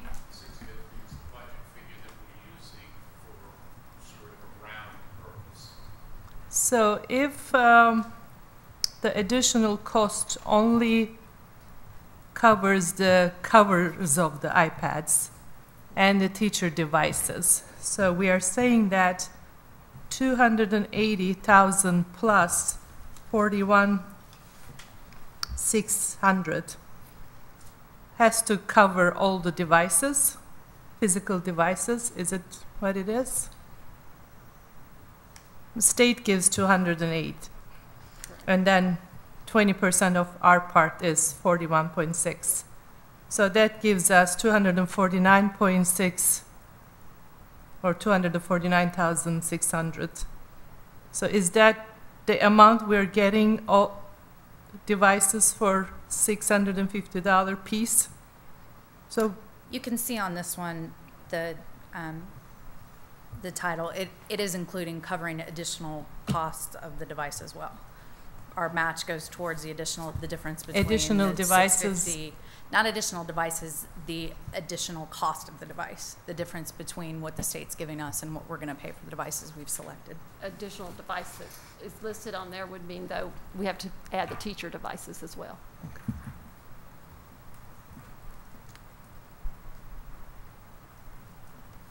And the management would include the insurance and everything that's it takes to keep these devices up? That's correct. Originally, when we did some of our first numbers, we calculated insurance separately, but the package they have picked includes the insurance. So that contributes to the higher price of the device.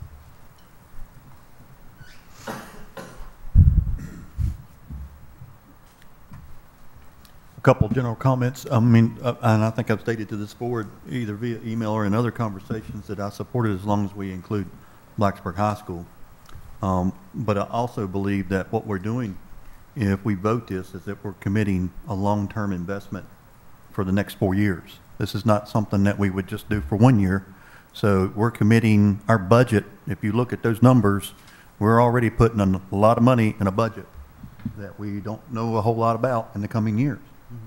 And if you read the paper recently, the governor said that there is a $400,000 shortfall in 1 year and another almost $800,000 shortfall coming. No, that would be $347 million for next year and $536 million the following year for the state budget. From the state budget. And what we're doing is we're committing about $1.1 million, almost $1.2 million right here in front of us. You know, it's a difficult decision for me when we're looking at how we struggled in the previous years with budget. I'm all for technology. I'm all for this.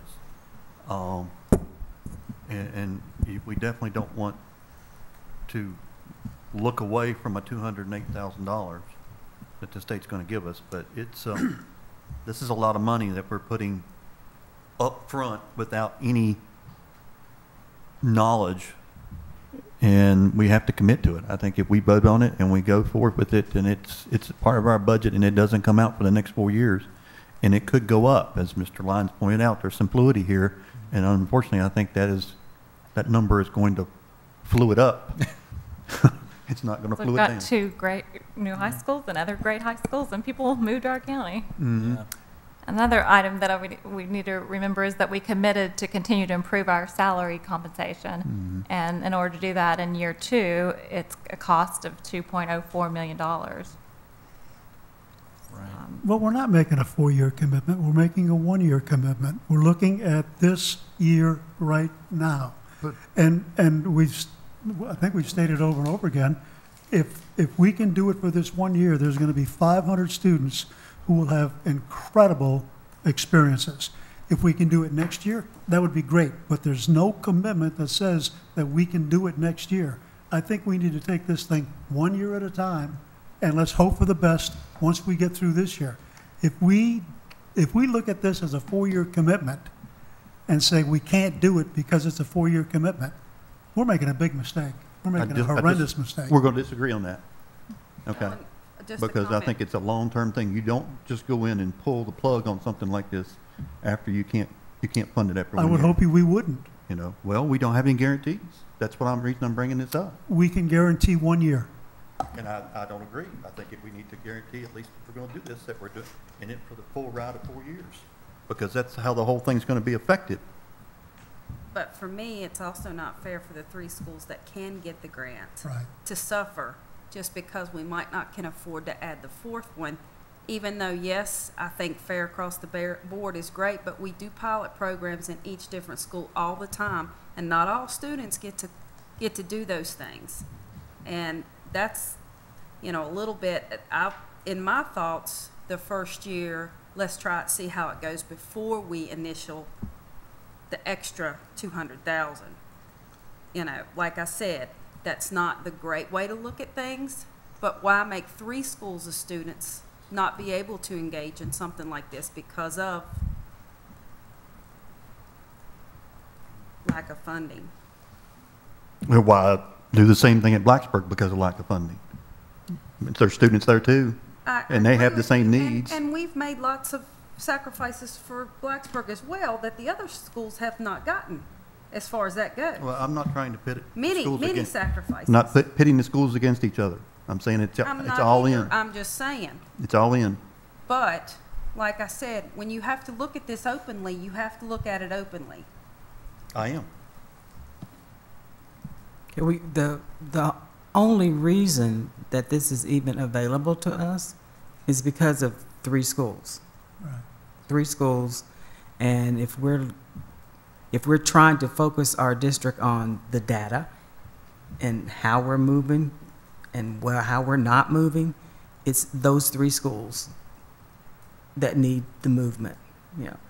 I do understand that there are students at Blacksburg High School who need the same kind of support and the same kind of opportunity. And it would be very hard for me to say, no, we can't include Blacksburg. Joe, one of the few times you and I are going to agree is that this is a 1-year commitment.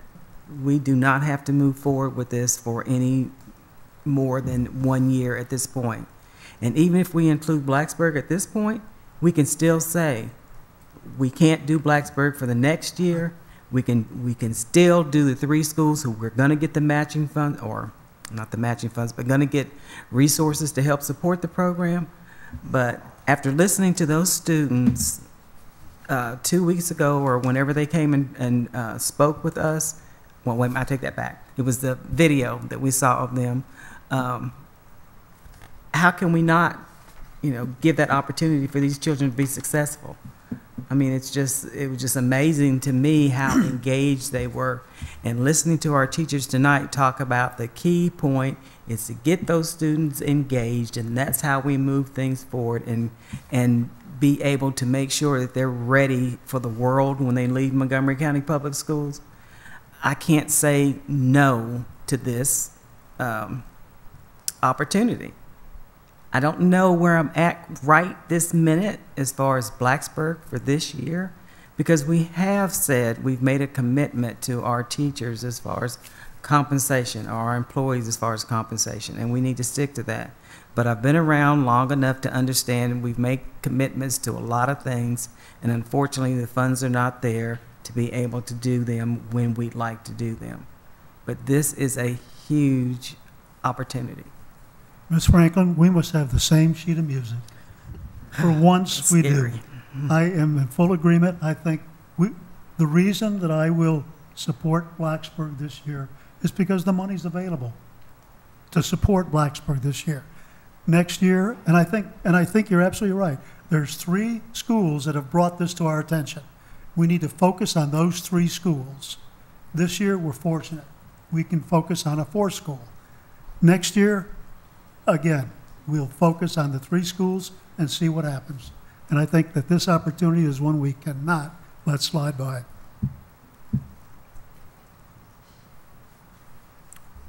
This is brought before us for action, so there's other things in the carryover budget that we need to look at. I'm going to, you have a summary sheet there in front of you. I don't know if you can bring that up or not, the summary sheet. Slide That 1 or 2. includes everything in the carryover? Yeah. I think they gave it to us. You gave a hard copy there? Okay. Yeah, we do have a hard copy. I don't pay attention to the paper. I'm looking at my iPad. One thing that we may want to consider, you know, with this carryover, making this an action, I'm not saying I'm doing this right now, but we may consider making a motion of tabling this for the reason of we don't know if the Board of Supervisors is going to approve the other $500,000+ that we've requested, because knowing whether or not we're actually going to get that would have a bearing on what I actually think we should spend the carryover funds on. Well, the only problem with that is in the process of this, we have to present it to them. Mm-hmm. And either they're going to vote on it and reject it, or they're going to vote on it and carry it forward. Let me add a little bit more information. I don't know if this is definitive or not, but there is some grumblings that's coming over from the other side that they may be willing to match funds that because we've put forward 575 additional requests, as you realize. We don't know for certain whether or not that's going to go through, but some of the grumblings that's coming back is that they would be looking for this board to match those monies and to make them available. Well, again, that's what I'm saying. I mean, we're basing this upon, you know, this carryover that we have is a total of about $1.7 million, and we're making these assumptions that we're going to use $575,000 of that to match the $575 that we're requesting in addition to that. My problem with that is if they were to say we're not going to get the $575,000 we've requested in addition, it would change how I think we should spend the 1.7. I had my initial reaction when I first saw this and discussed it with the superintendent is the 575 doesn't belong here because it's capital. Mm-hmm. And I think the two should be separate, and we'll be talking about them in separate conversations. I've always said that.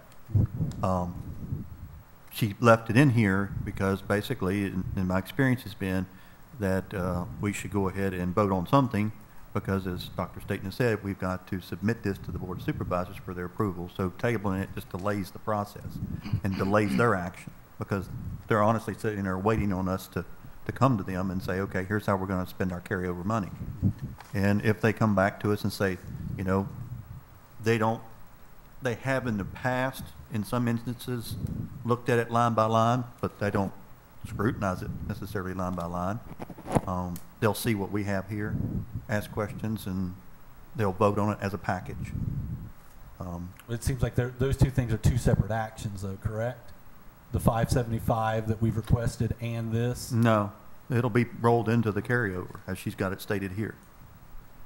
Now, they may come back and say as a separate action, they're going to give us an additional, as Dr. Staten has said, an additional 575, and yeah, that would be a separate vote.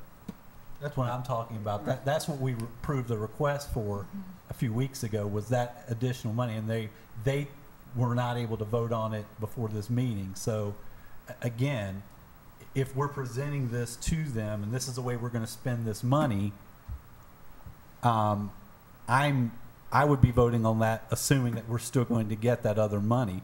Otherwise, if there was a chance that we're not going to get it, I would change maybe what we're presenting right here. That's my struggle with it. Okay. Because I do think that we do need that money, like we're kind of setting that 575 that we've requested in addition to this, the 575 we've included in that, to get us about $1.2 million for capital expenditures. My stance on that would be, I think we do need about that amount of money for capital expenditures, and so if they're not going to give us that additional, then I would say we need to funnel a little bit more than $575,000 out of this to capital expenses.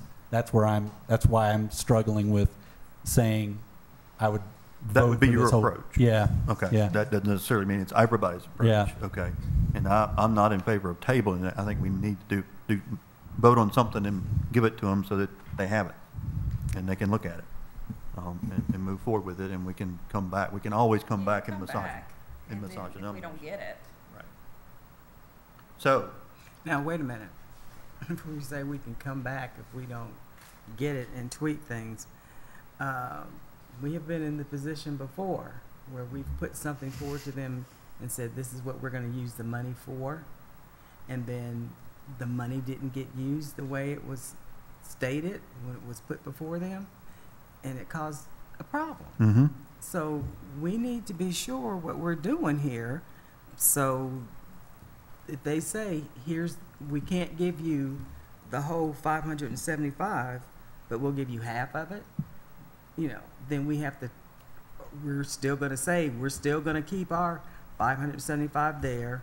We're still going to do everything else that we said we're going to do. We just won't have that extra money to make the 1.2 or whatever it comes out to. Right. I mean, I'm just very leery of us saying, well, if they don't give us all the money, we'll come back and tweak everything else. Which is what we did with that when that occurred. I agree. Okay, Let me put this on the table. I want to make a motion that we use the carryover funds as proposed. By the superintendent? Yeah, by the superintendent. Okay. That way the discussion can continue.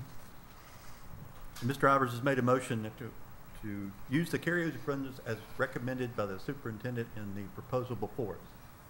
Second, for the sake of discussion. And we have a second for discussion. So now we're in discussion. Thank you, Mr. Ivers. And I definitely agree with what happened a couple years ago with that money issue, and I was meaning more in the sense if it were voted down and we didn't get any of it and we knew we wouldn't get the money, it's not like we're spending it somewhere else. We're having to rethink the money we have.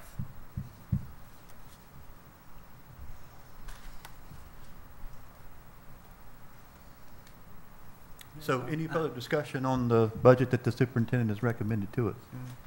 I'll just say, if you all recall, I voted no to the budget that was put out, our entire budget, because I didn't believe that we had enough information to make the decisions that we needed to make around budget. Right. But with this, we're putting money back in, so I'm ready to vote yes. All right, I'm going to do roll call, please, if there's no further discussion.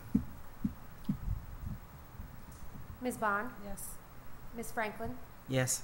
Mr. Ivers? Yes. Ms. Coran? No. Mr. Lyons? No. Ms. Woolsey? No. Mr. Jones? This does include Blacksburg for 1 year, so I'm going to vote yes, since it does include Blacksburg for the 1 year. It does include Blacksburg? I'd like to double check that if that's okay, Mr. Jones. I'm going to walk up here. Is that okay? It doesn't Yeah. include. Okay. I don't think it includes. No? Yeah, it says right here. Please excuse me, Dr. PHS Staten, and let me e-learning know. Yeah, she put it in that as an option if you wanted to included. And I think in your discussion, that's what you said you were going to do. It's in there. So, Mr. Ivers, that was your motion? Yes, definitely. And Ms. Bond, you confirm that as your second? Yes. Thank you.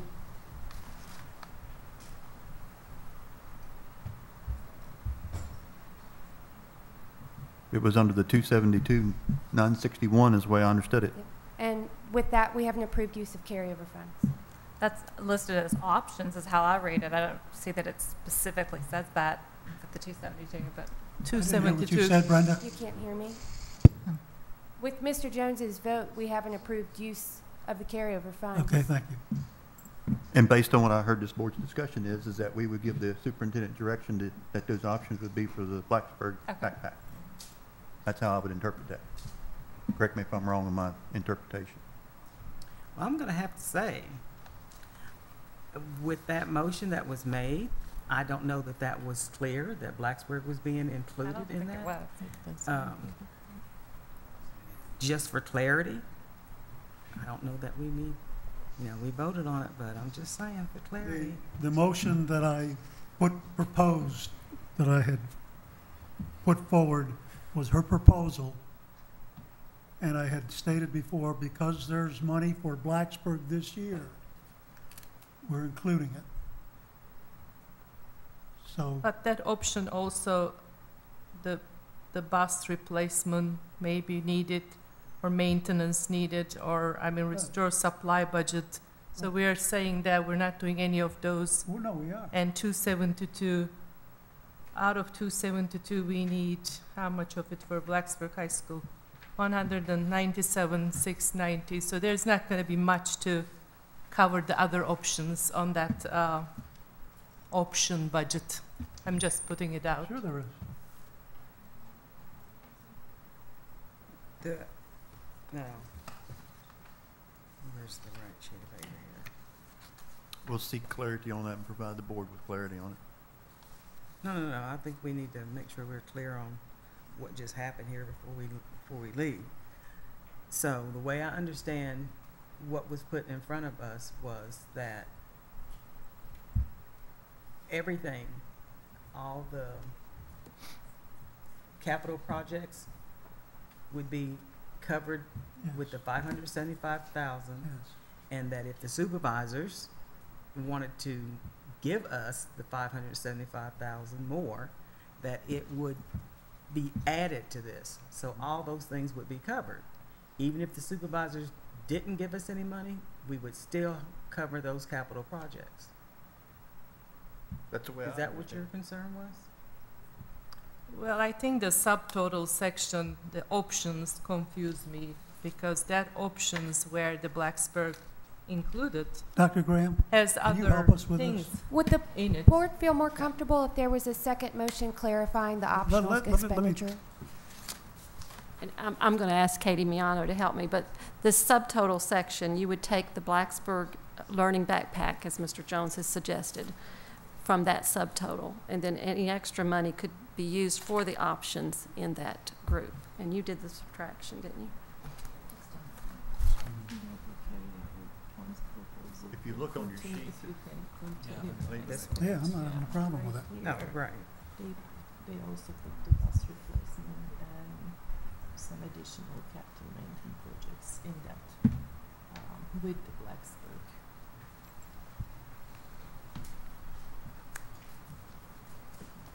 Were you going to?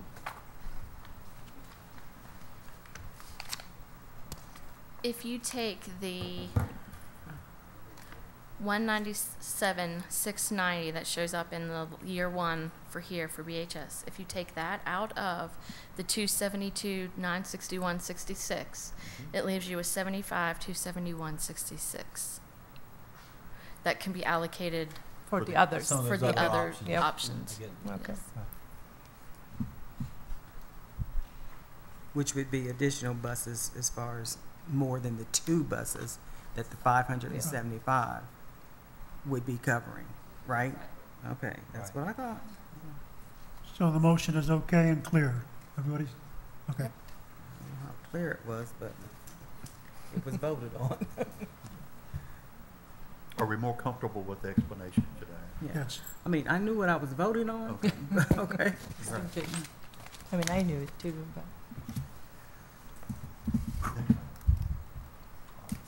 Okay. Thank you, sir. The next item is the revised budget fiscal year 2014-15. The revised budget for 2014-15 is presented as an action item for your approval. The total net change for the Montgomery County Public Schools is a decrease of $66,107 in state revenue and a reduction in the required expenditures for the VRS group life insurance and VRS retiree health care credit of $120,247. The net change is in the decreases in revenue, and required expenditures is $55,140. I move that we approve the revised budget fiscal year 2014-2015. Need a second? Second. Have a second. Any discussion on the revised operating budget as presented? I do just want to say my intention is to vote no again, really based upon principle about how we arrived at the original budget.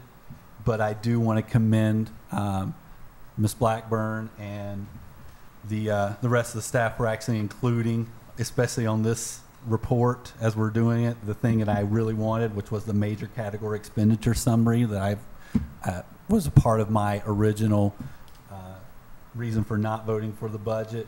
I'm glad that that part has been changed, but overall, because of the way we arrived at the original budget, and we're just really making some adjustments, I do intend to vote no. Any further comments or questions? Again, since this is budget, I'll ask for roll call. Ms. Bond? Yes. Ms. Franklin? No, for the same reasons as before. Mr. Ivers? Yes. Ms. Coran? Yes. Mr. Lyons? No. Ms. Woolsey? Yes. Mr. Jones? Yes. Revised budget has been approved. Okay, the next item is the facilities update. Dan Baronato, Director of Facilities, will provide you with the facilities update.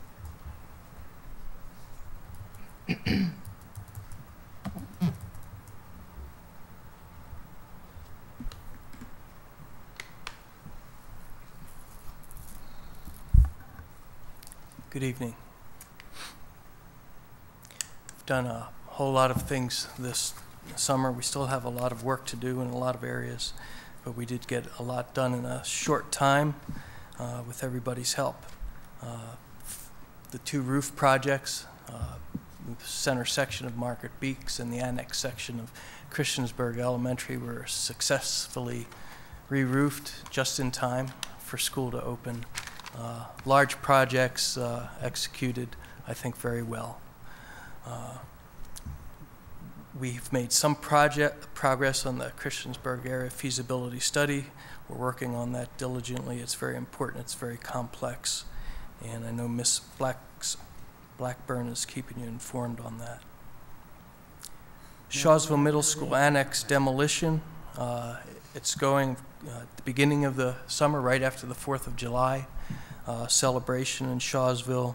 The people removing the asbestos-containing material and other hazardous materials came in, completed that, and then right before school started, we were able to begin the demolition process. I was there with Principal Dickinson on the first day of school, and work was going on across the street. There was not a lot of noise, amazingly. Things were coming down, and students were learning and teachers were teaching, so that seems to be going well. It's well managed and everything is contained and safe. That should be another couple weeks before the total building is down to the foundation and the slab. Then about a month after that, the things underneath the slab and everything else will be removed, and then the site turned to a green site.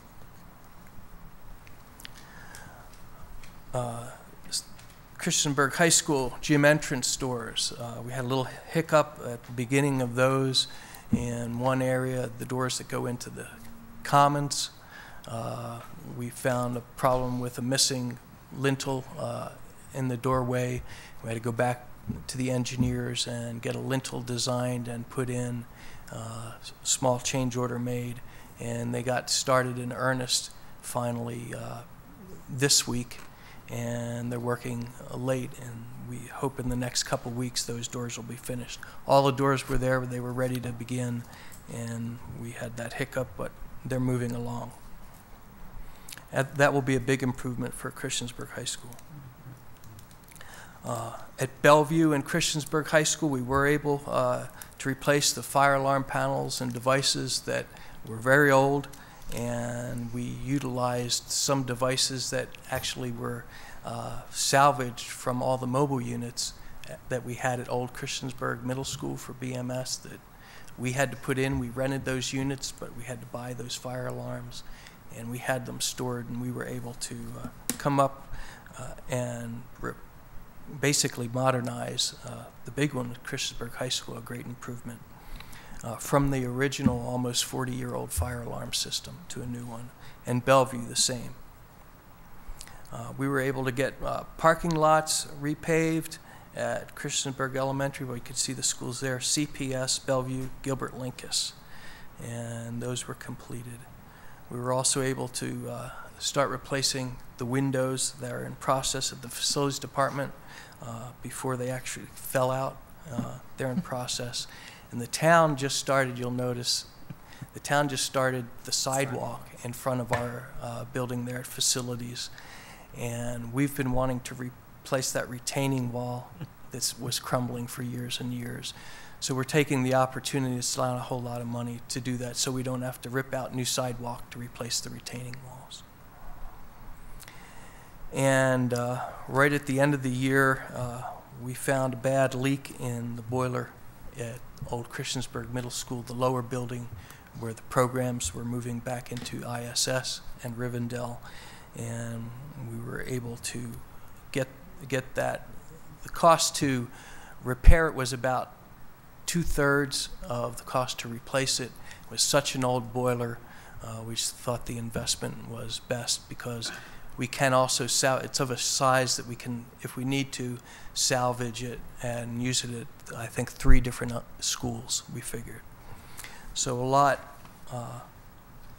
going on there in a short time, a lot of work getting done.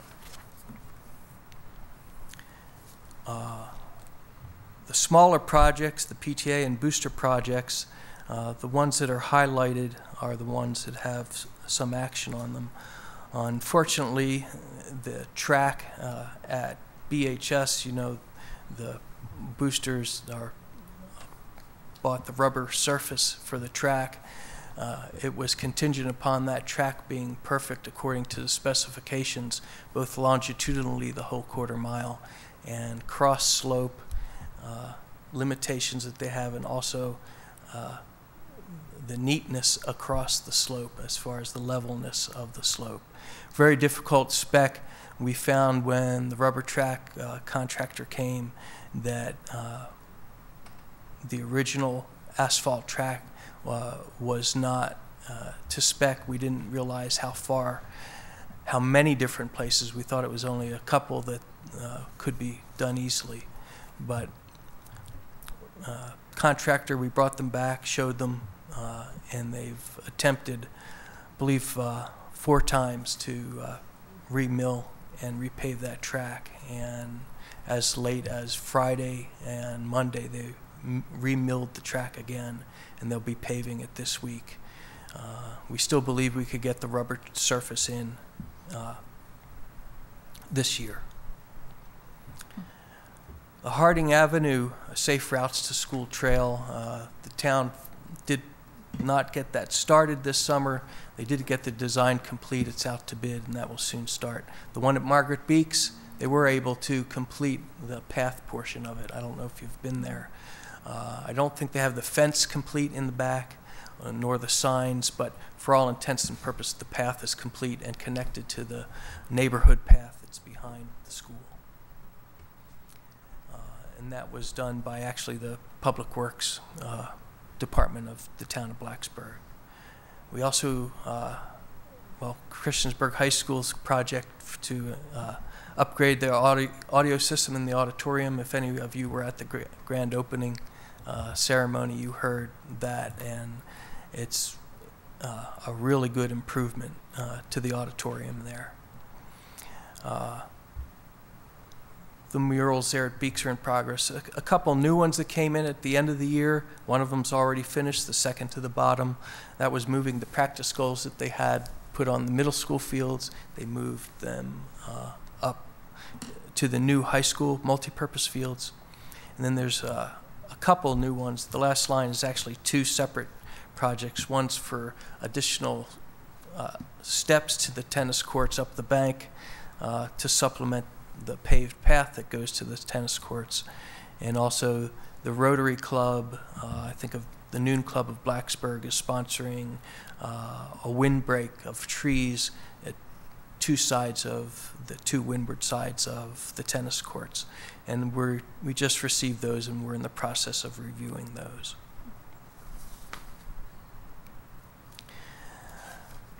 The slide that you cannot read, but I will give you the updates. I like to give you all the information the county gives us. I will tell you the updated items are former Prices Fork Elementary School. The Board of Supervisors rezoned the property for development at their May 27th meeting. I think we had a meeting that same week, and I announced that, but they updated their status report saying that they did that. The other two are the next two, the former Shawsville Elementary School. They've surveyed the property, and apparently the Board of Supervisors are currently discussing the next steps for that property. I think because there's a large section of that property is Parks and Rec fields, they're considering do they keep the whole property, or do they just keep the Parks and Rec fields portion and sell off the rest? I'm not sure exactly, but they're in discussions. And the former central office on Junkin Street, they were planning, I think, to actively advertise this summer. They, I don't think they were able to get to that, but they update this that they plan to offer the property for sale later this year.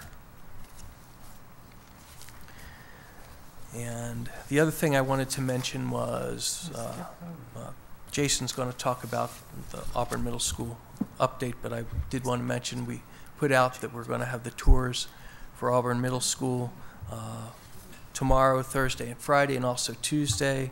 I want to let you know Wendell and Todd King will be tomorrow right now. Sarah and Joey will be on Thursday. We have you there. And Mary Biggs on Friday, and so far we have Goonan and Matt Gabriel for Tuesday. So if anyone else would like to go, and if you can't go on those times, I'm more than willing to make separate arrangements with you so you can see it. Dan, could you add me to the Tuesday one? I thought I was on there. Tuesday? Yes. I thought I emailed you back. I'm sorry. Tuesday the 26th. Yeah. I don't have you on this Okay. sheet, but I'm sorry, I'll put you down. Okay, thank you. What time is it to roll? It's 5. 5, okay. 5. Thank you. Okay. So with the former Blacksburg Middle School, still no movement, just sitting there, right? There's no update, ma'am. There was an article in the paper about it here about a week or two ago. They're going to be Subcommittee in the process of getting together. If I could have a penny for every person who's been on a subcommittee or a committee for that building, I wouldn't have to go to work. Thanks, Dan. Thank you. Okay, thank you, Dan. At this time, Jason Pack, would you please come forward and give the board an update on the capital projects at new Auburn Middle School? Good evening, school board members, Dr. Staten. Thank you for allowing me the time to update you on Auburn Middle School. We've made a lot of progress over the summer, so we'll go through and take a look at what's been done. This is a view looking southwest. It's a view you would see if you're coming along Route 8. We have the metal roof over the student entry and main entry canopies nearing completion.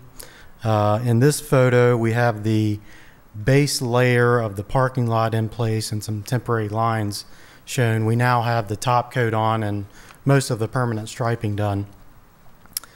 This was prior to school starting, so we wanted some spaces there before we started. Is that the bus loop there to the left?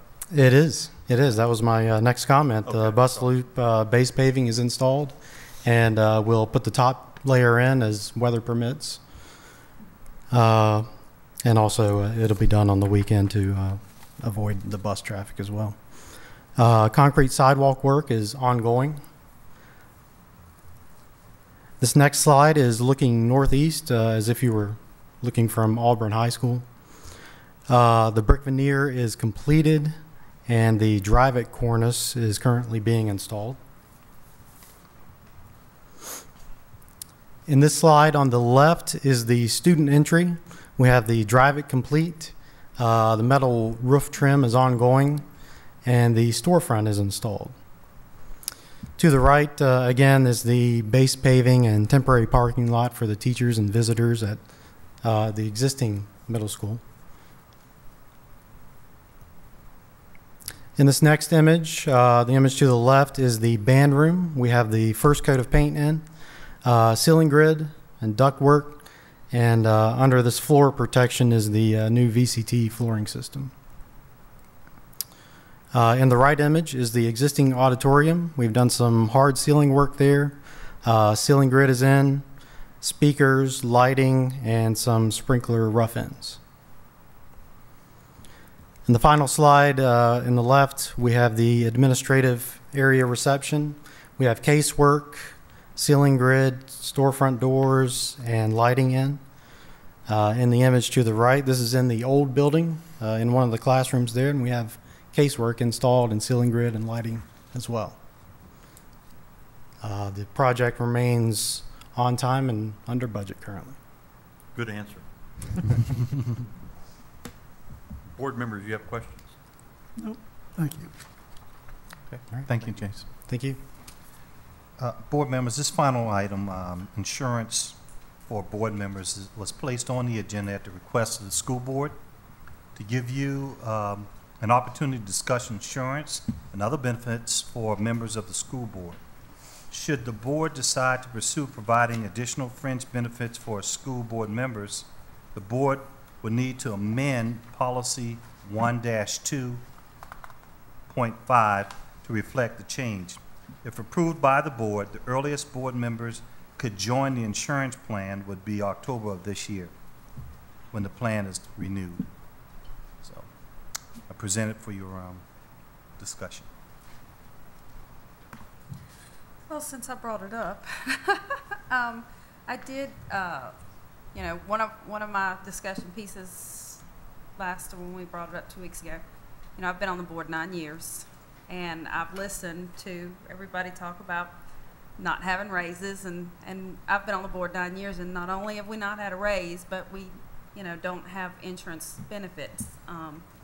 And I talked about it a few years ago, but you know, when we couldn't give any kind of raises to teachers, there was no way that I could ask for something like that.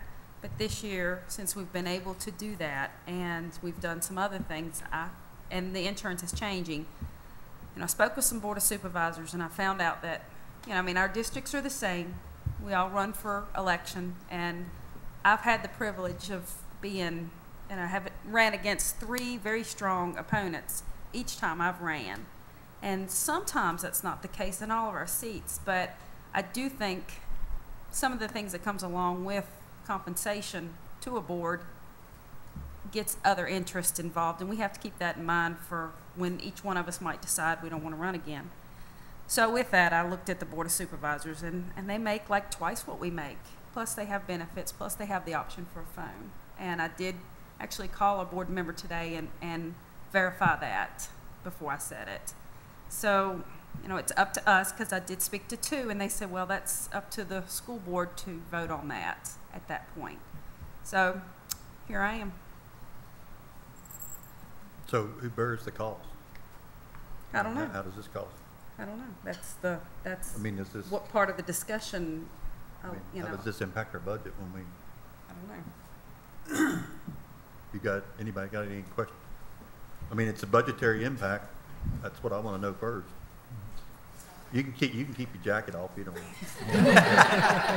It's nearly 10 o'clock. Come on, Especially back on the clock now. Thank you, Mr. Mayor. Warm. You take the rates that we currently have. I believe it's going to be about $630 a month times 12, which is about $7,200 a year. Okay. So over. Because we couldn't offer any additional beyond what, I believe that's right, anything additional what we offer the employees, additional insurance to the board that we do to the employees, and that's what we would offer any employee coming as well. Is that a single employee you just mentioned? Yes, What sir. about a family? Employee only. Now the family rates I have in front of me. Hang on just a second. Let me grab those.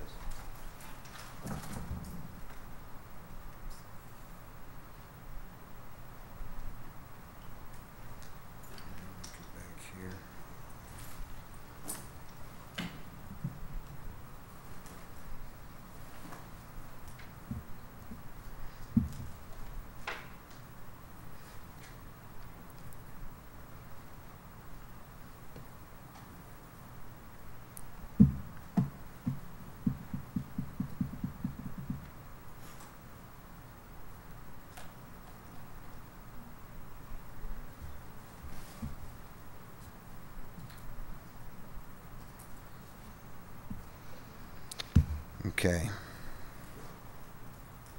$649, I'm sorry, for monthly costs. So you multiply that by 12 for employee only. Family, again, the school board would pay the difference in the premium cost and the employee only cost.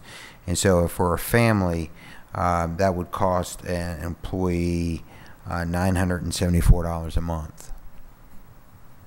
Cost the employee that much? Yes, sir. And for me, I was meaning more just like employees have single subscriber, you know.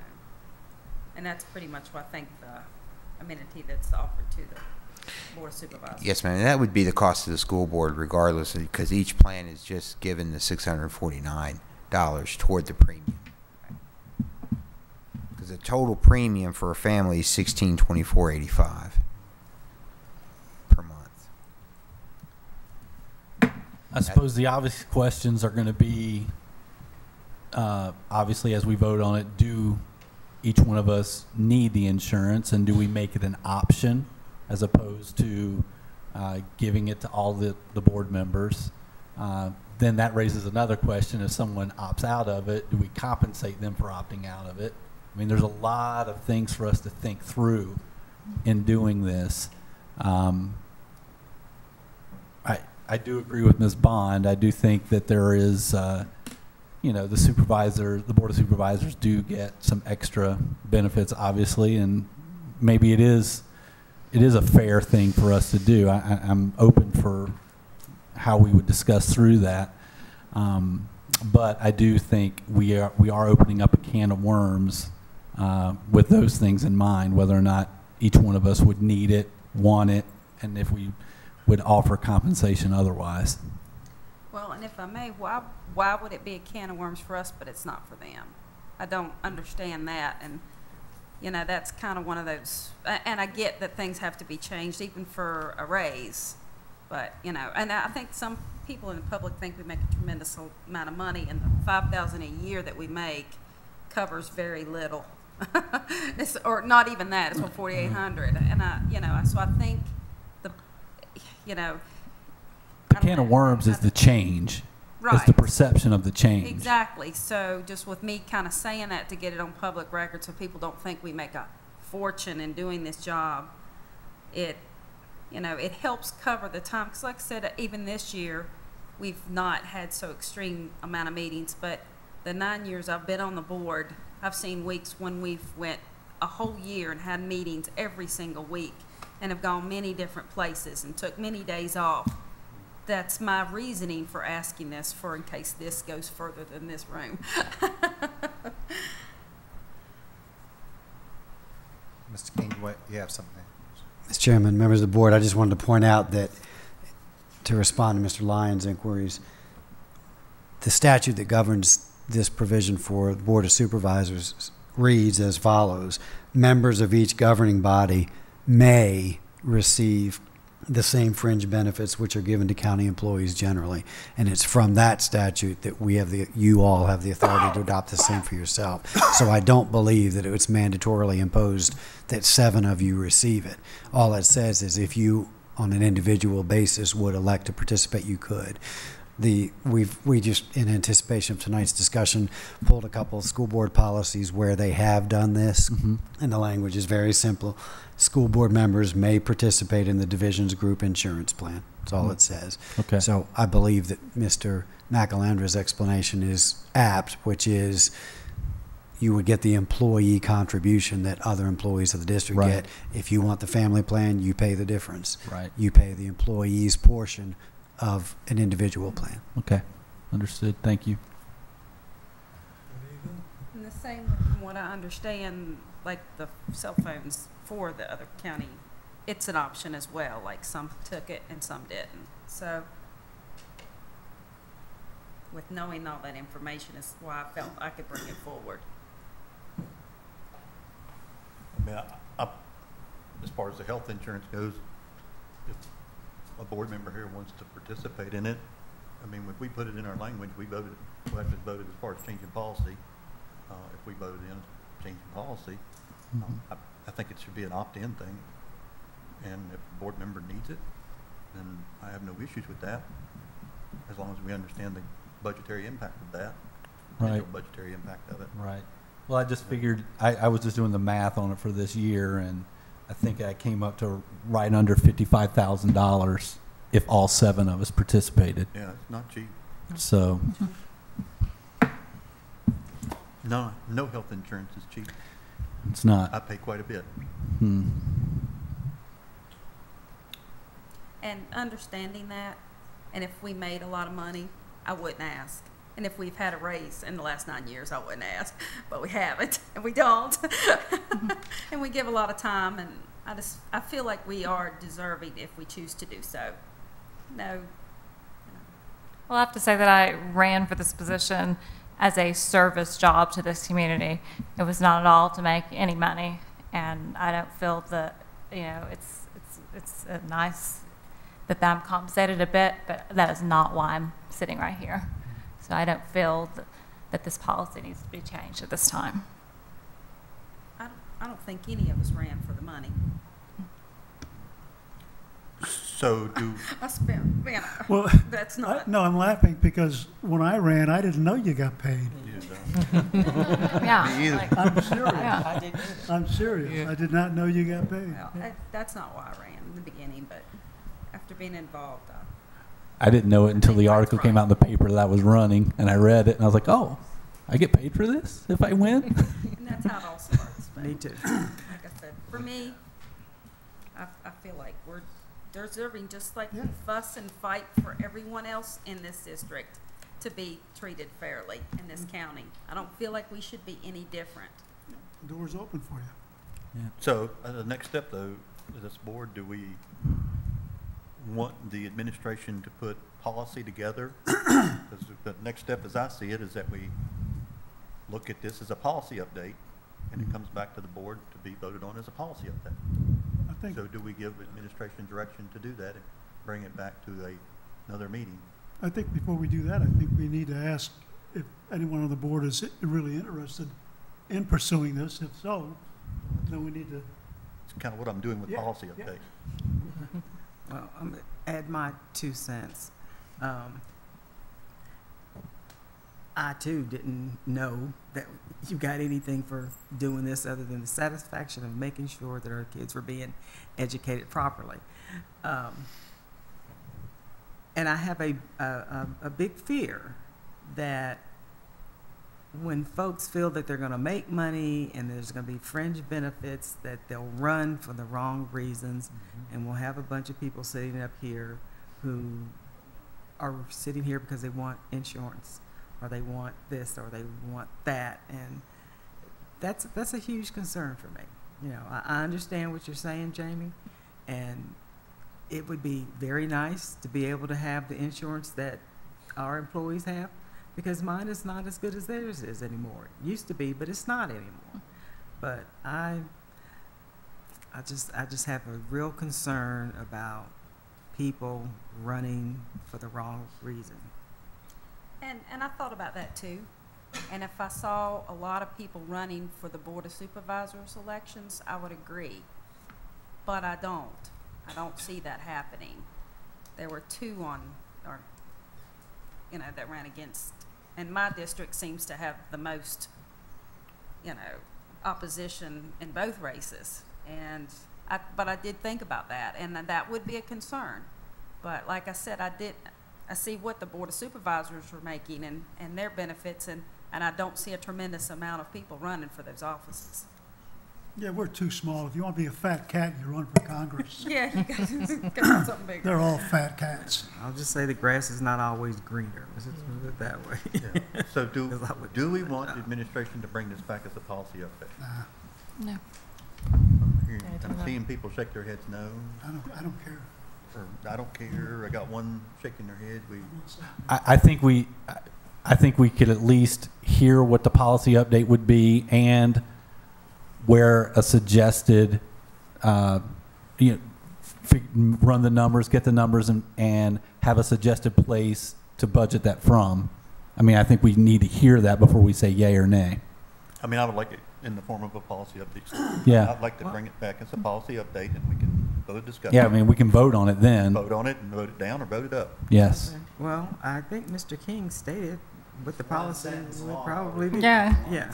You've got it there, so I think Yeah. we're just I'm spending more trying time. to be a little bit more formal about it. That's all I'm trying to do. This is just pure discussion right now. But I'm trying to understand, does the policy say you can, or that you may so opt. so it's already there? No, he read it from the That's- county board of That's the supervisors. counties. I just pulled some from other school districts who have already adopted it, and it just mirrors the language of the statute, which says board members may participate in the group health insurance program. That's all it says. So that would be the extent of the policy? Yes. Yeah. So it We is update to the optional current in the policy. sense. Right. It It would, says may. it would amend the current policy by Right. adding that statement. Right. Okay. So I think if we make a presentation of that policy change at our next meeting or in a future meeting with the financial impact piece presented at the same time, then we can make a decision. Okay? All right. You have your direction there, Mr.? I have it, sir. All right. Thank you. And that ends my presentation for this. Yes, it does. Next item is unfinished business. School board members, do we have any unfinished business? Yeah, what's going on with the doodle? Is that unfinished business? That's another item, I think, on the agenda, isn't it? It's the next item underneath our capital planning meeting. Gotcha. Does anybody have any other unfinished business? If not, we'll move to the capital planning meeting. I finished the doodle poll, but I didn't see where we all agree on the same No, day. I mean, we have to just pick a date. I don't think we're going to agree on Yeah. the same thing. Yeah, so we're back to where we were. So, well, if you want to pick a date where there's 6 people out of 7, you could do that. Like the last time I saw, there were a couple of dates that were 7 out of 8. Yeah, yeah. 'Cause I we forgot- you included gotta add Brenda. Okay. Yeah. How did you get that? So I can tell you what those dates There was 4 dates where there was 6 out of 7, 7 out of 8 people. So we should October choose one of 20th, those. 29th, October 9th, well, we do October 9, October 16, October 20, and October 29. 7 of the 8 people were available those 4 dates. Okay. Is that right? And I would assume that we need to pick the ones where Miss Blackburn is definitely available. Did you? I'm pulling it up right now, but is she available in all those? Okay. So, since I'm that 7th person, I need to confirm a couple of dates tomorrow. But I think the 20th will work, but I need to confirm that. October's just a real busy month. Is it What's a Monday? It is a Monday. Yeah, it's a Monday. Okay. but I just need to confirm, make sure.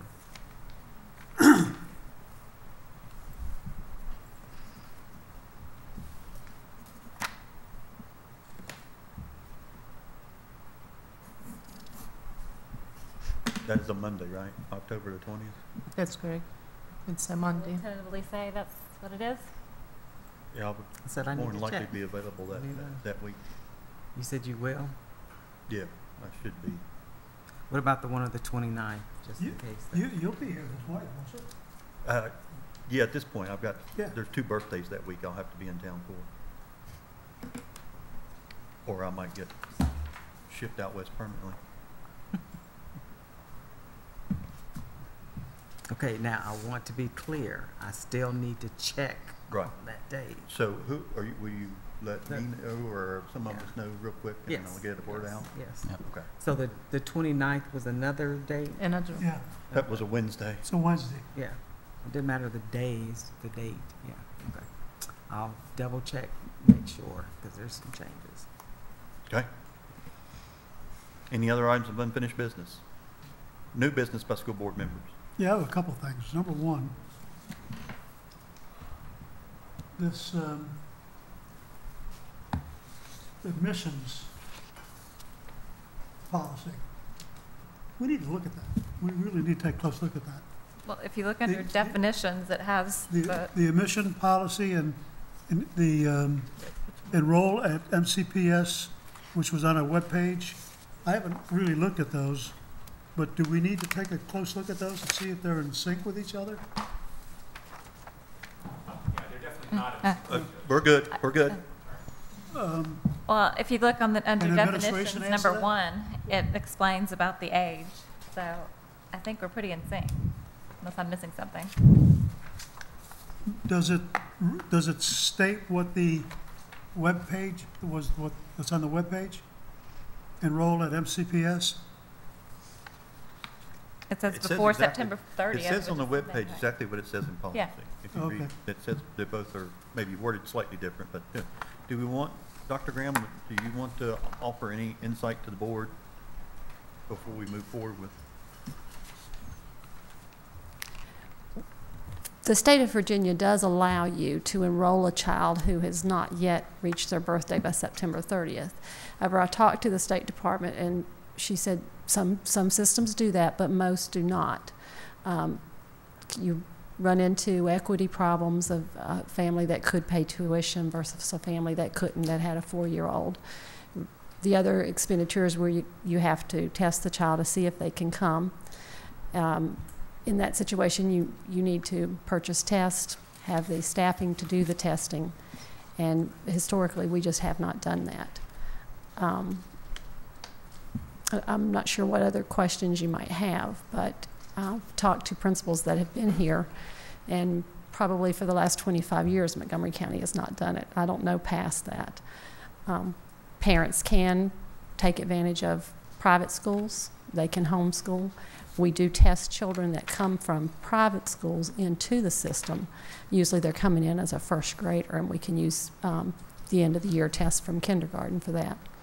And children also have the opportunity, if you have an extremely bright child, that child can come to kindergarten after the, at the correct age, at the age of 5.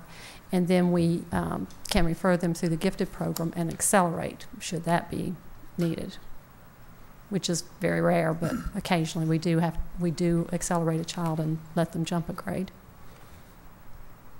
So if we have a parent who is willing to pay for the test, willing to pay for tuition, and they pass the test, they demonstrate that they have the cognitive ability to do the work, then would we let them in?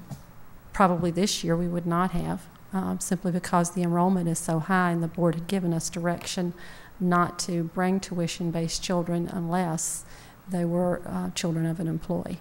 So some of the decision-making is based on enrollment numbers and our capacity and teacher ratio. Correct. Yes. We haven't accepted any out-of-district students other than the students that have parents or teachers in the last 2-3 years. just a little history from when my kids were enrolling in school, which a long time ago. And my son, October the 15th. That's my son's birthday. Okay, I understand. I believe in Montgomery County, it was based on the enrollment and how things were going up, because at one time it was December that you could bring your child to school, and then they over a period of years rolled it back to September the 30th, because my son made it in by 15 days, because at that time it was October 30th, and the next year it was October 1st, you know, so it's enrollment was the big drive to do that. Now, if I'm a parent and I can't afford to pay for the tuition, pay for the testing, but I have a very bright child, how fair would it be that someone else could, and their child could, and mine can't? Well, and if I could piggyback having a third daughter and talking to kindergarten teachers, from what I understand, that years and years ago when they did it, it wasn't only about the brightness of the child, but that they found too that a lot of 4-year-olds just didn't have the motor skills at that point. They needed those extra developing months because they couldn't hold crayons, they couldn't hold pencils, and we all know what 6 months makes in a difference in a child. And so, you know, with speaking to preschool and kindergarten teachers, those were the things they were sharing, as well as why they felt like it needed to be that backed up date from years ago when it used to be December. So, just a comment. Have you had this conversation with Mr. Edelman? Is that correct? We spoke on the phone. Okay. And it's also hard to decide. You know, you can take somebody's child with 4 days difference, but then somebody else might be short for a week, or the next person could be short a month. And then, you know, how you decide plus or minus how many days you have to open the door to let the students in. You know, my kid will be 2 months, you know, before September 30th. Yours will be 2 days. Seems like 2 days could be as ready as, you know, October 4th could be as ready as September 30. But in any other case, if I'm trying to come with a month difference, like you said, the social skills will make a huge difference. So then when you're going to say no, how you're going to say no will be an issue. Because there's so the answer to this particular situation was there's no room. We just have not done this, but enrollment this year would have prevented, even if we said that we did test children, enrollment this year, we would have probably said no. Okay. And the board decided several years ago not to take tuition students unless their parent worked in Montgomery County. Exactly. So board members, do we pursue this, or are we satisfied with the policy as written? As far as the issue of being able to pay tuition, and, you know, if anything is reading like that in here, you know, to get your child in, we need to be consistent. I do agree where the language does say, you know, has reached the age of 5 on or before September 30th is consistent with the information that we were given tonight.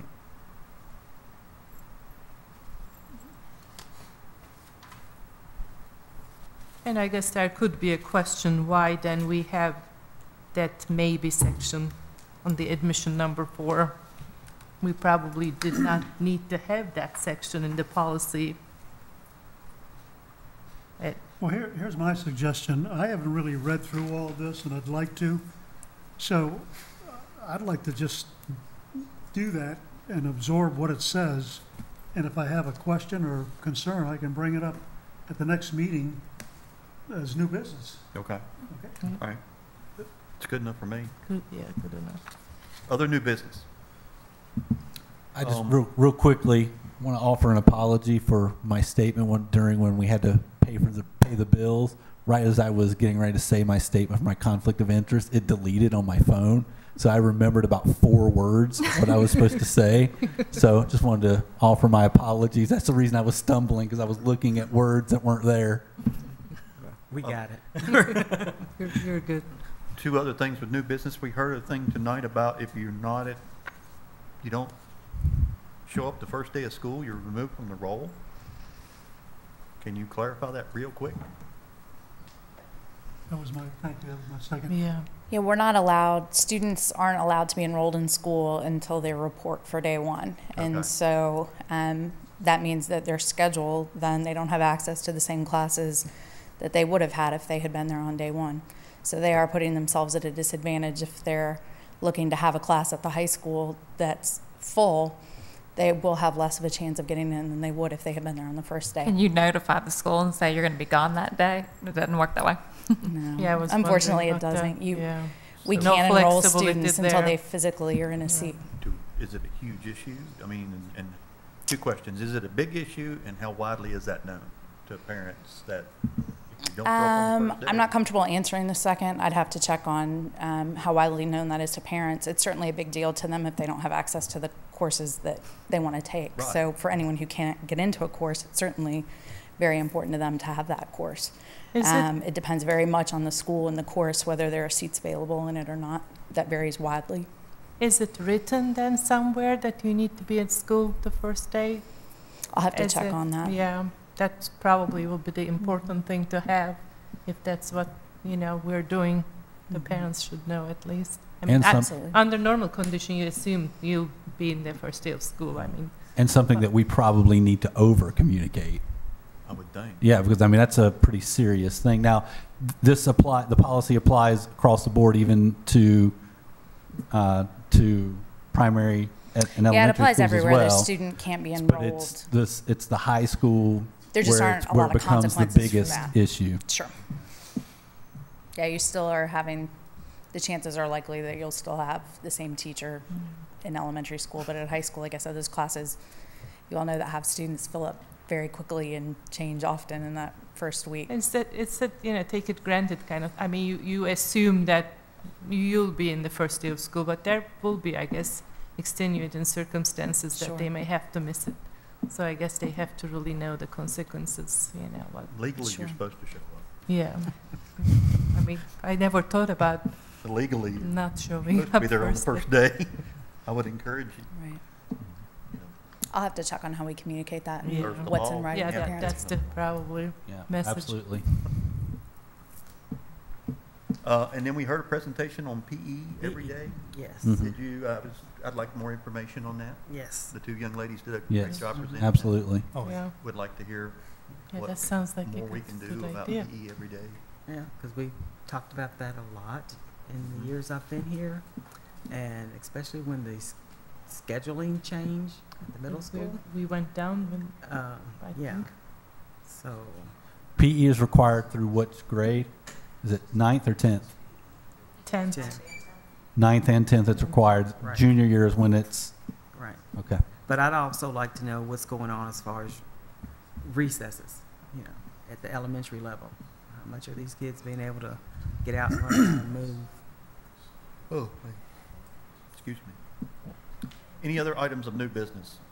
You see one item there under the item B, and we put the Virginia School Board Association Conference and the NSB Conference for next year on the agenda so that you could start planning and let Brenda, Ms. Drake know that you will be attending those meetings. Yes, these were added. You asked that in the future when board members Yeah. would be traveling that we added that to the agenda for discussion. Yeah. So we put it here for tonight. I did a approximate cost if you want that information, or I can hold it for No, later. that would be great if you have to have Okay, approximate. the VSBA conference, the registration fee for that is about $300. And the cost at the hotel per night is $144. So we're looking about $588 per board member, and then mileage and meals on top of that. The NSBA conference is significantly more expensive. They haven't This is far away. Yes, it's in Nashville this year. They haven't opened up registration, but based on last year's data, the registration fee is around $725 a night. The hotels usually are right around $200 a night, and then we pay for your flight there. Last year, the cost per person was right around $1,500 per person. we typically only have one person that we send to that. Is that my understanding? There It depends. It depends. It really Okay. depends on people's schedules. We've had as many as 4 or 5 go. Oh, okay. It's Well, we have one who actually is a representative of We have us a right now. It's delegate. Mr. Ivers for this year. Okay. Okay. Well, I guess the other, my question will be, how we gonna, obviously we have limited funds, how we gonna decide how many of us should go, or if one wants to pay their way or part of it, you know, how we gonna handle that? Probably Like if we not. all say we wanna go, Well, we let's say went over budget last year, so we are trying not to do that. Probably got to figure out how many are going first. How many want to go first? Yeah, I think what I would encourage you to do is let Ms. Drake know that expressing interest in wanting to go. And then She will we'll come make a back to the decision. board and say, Okay. this number of Okay. people, and here's what the cost is going to be. Okay. And then we'll say yes or no. to Okay, that. yeah, that's what I was That's wondering. how I would approach it Sounds for both of good. them. Yeah, but I would highly encourage, I think to me, it's very important because in all the ones I've been to, it's obvious that there are a lot of boards that see that as an opportunity for their board to get together and do some activities outside of the boardroom together as a board, especially at the national convention. I mean, you see a lot of boards there together, okay, at these national conventions. Plus it's a great learning. Yeah, my first experience I mean, was wonderful. That's the main point. The seminars are phenomenal. The music at the national convention is wonderful too. Yeah. They do a wonderful job with the music. Okay, any other new business? Announcements and information. Hearing none, agenda prep. And you see the upcoming school board meetings. And with that, I seek a motion for adjournment. So moved. Second. All those in favor signify by saying aye. Aye. We adjourn. Thank you all. Safe travels home, everyone.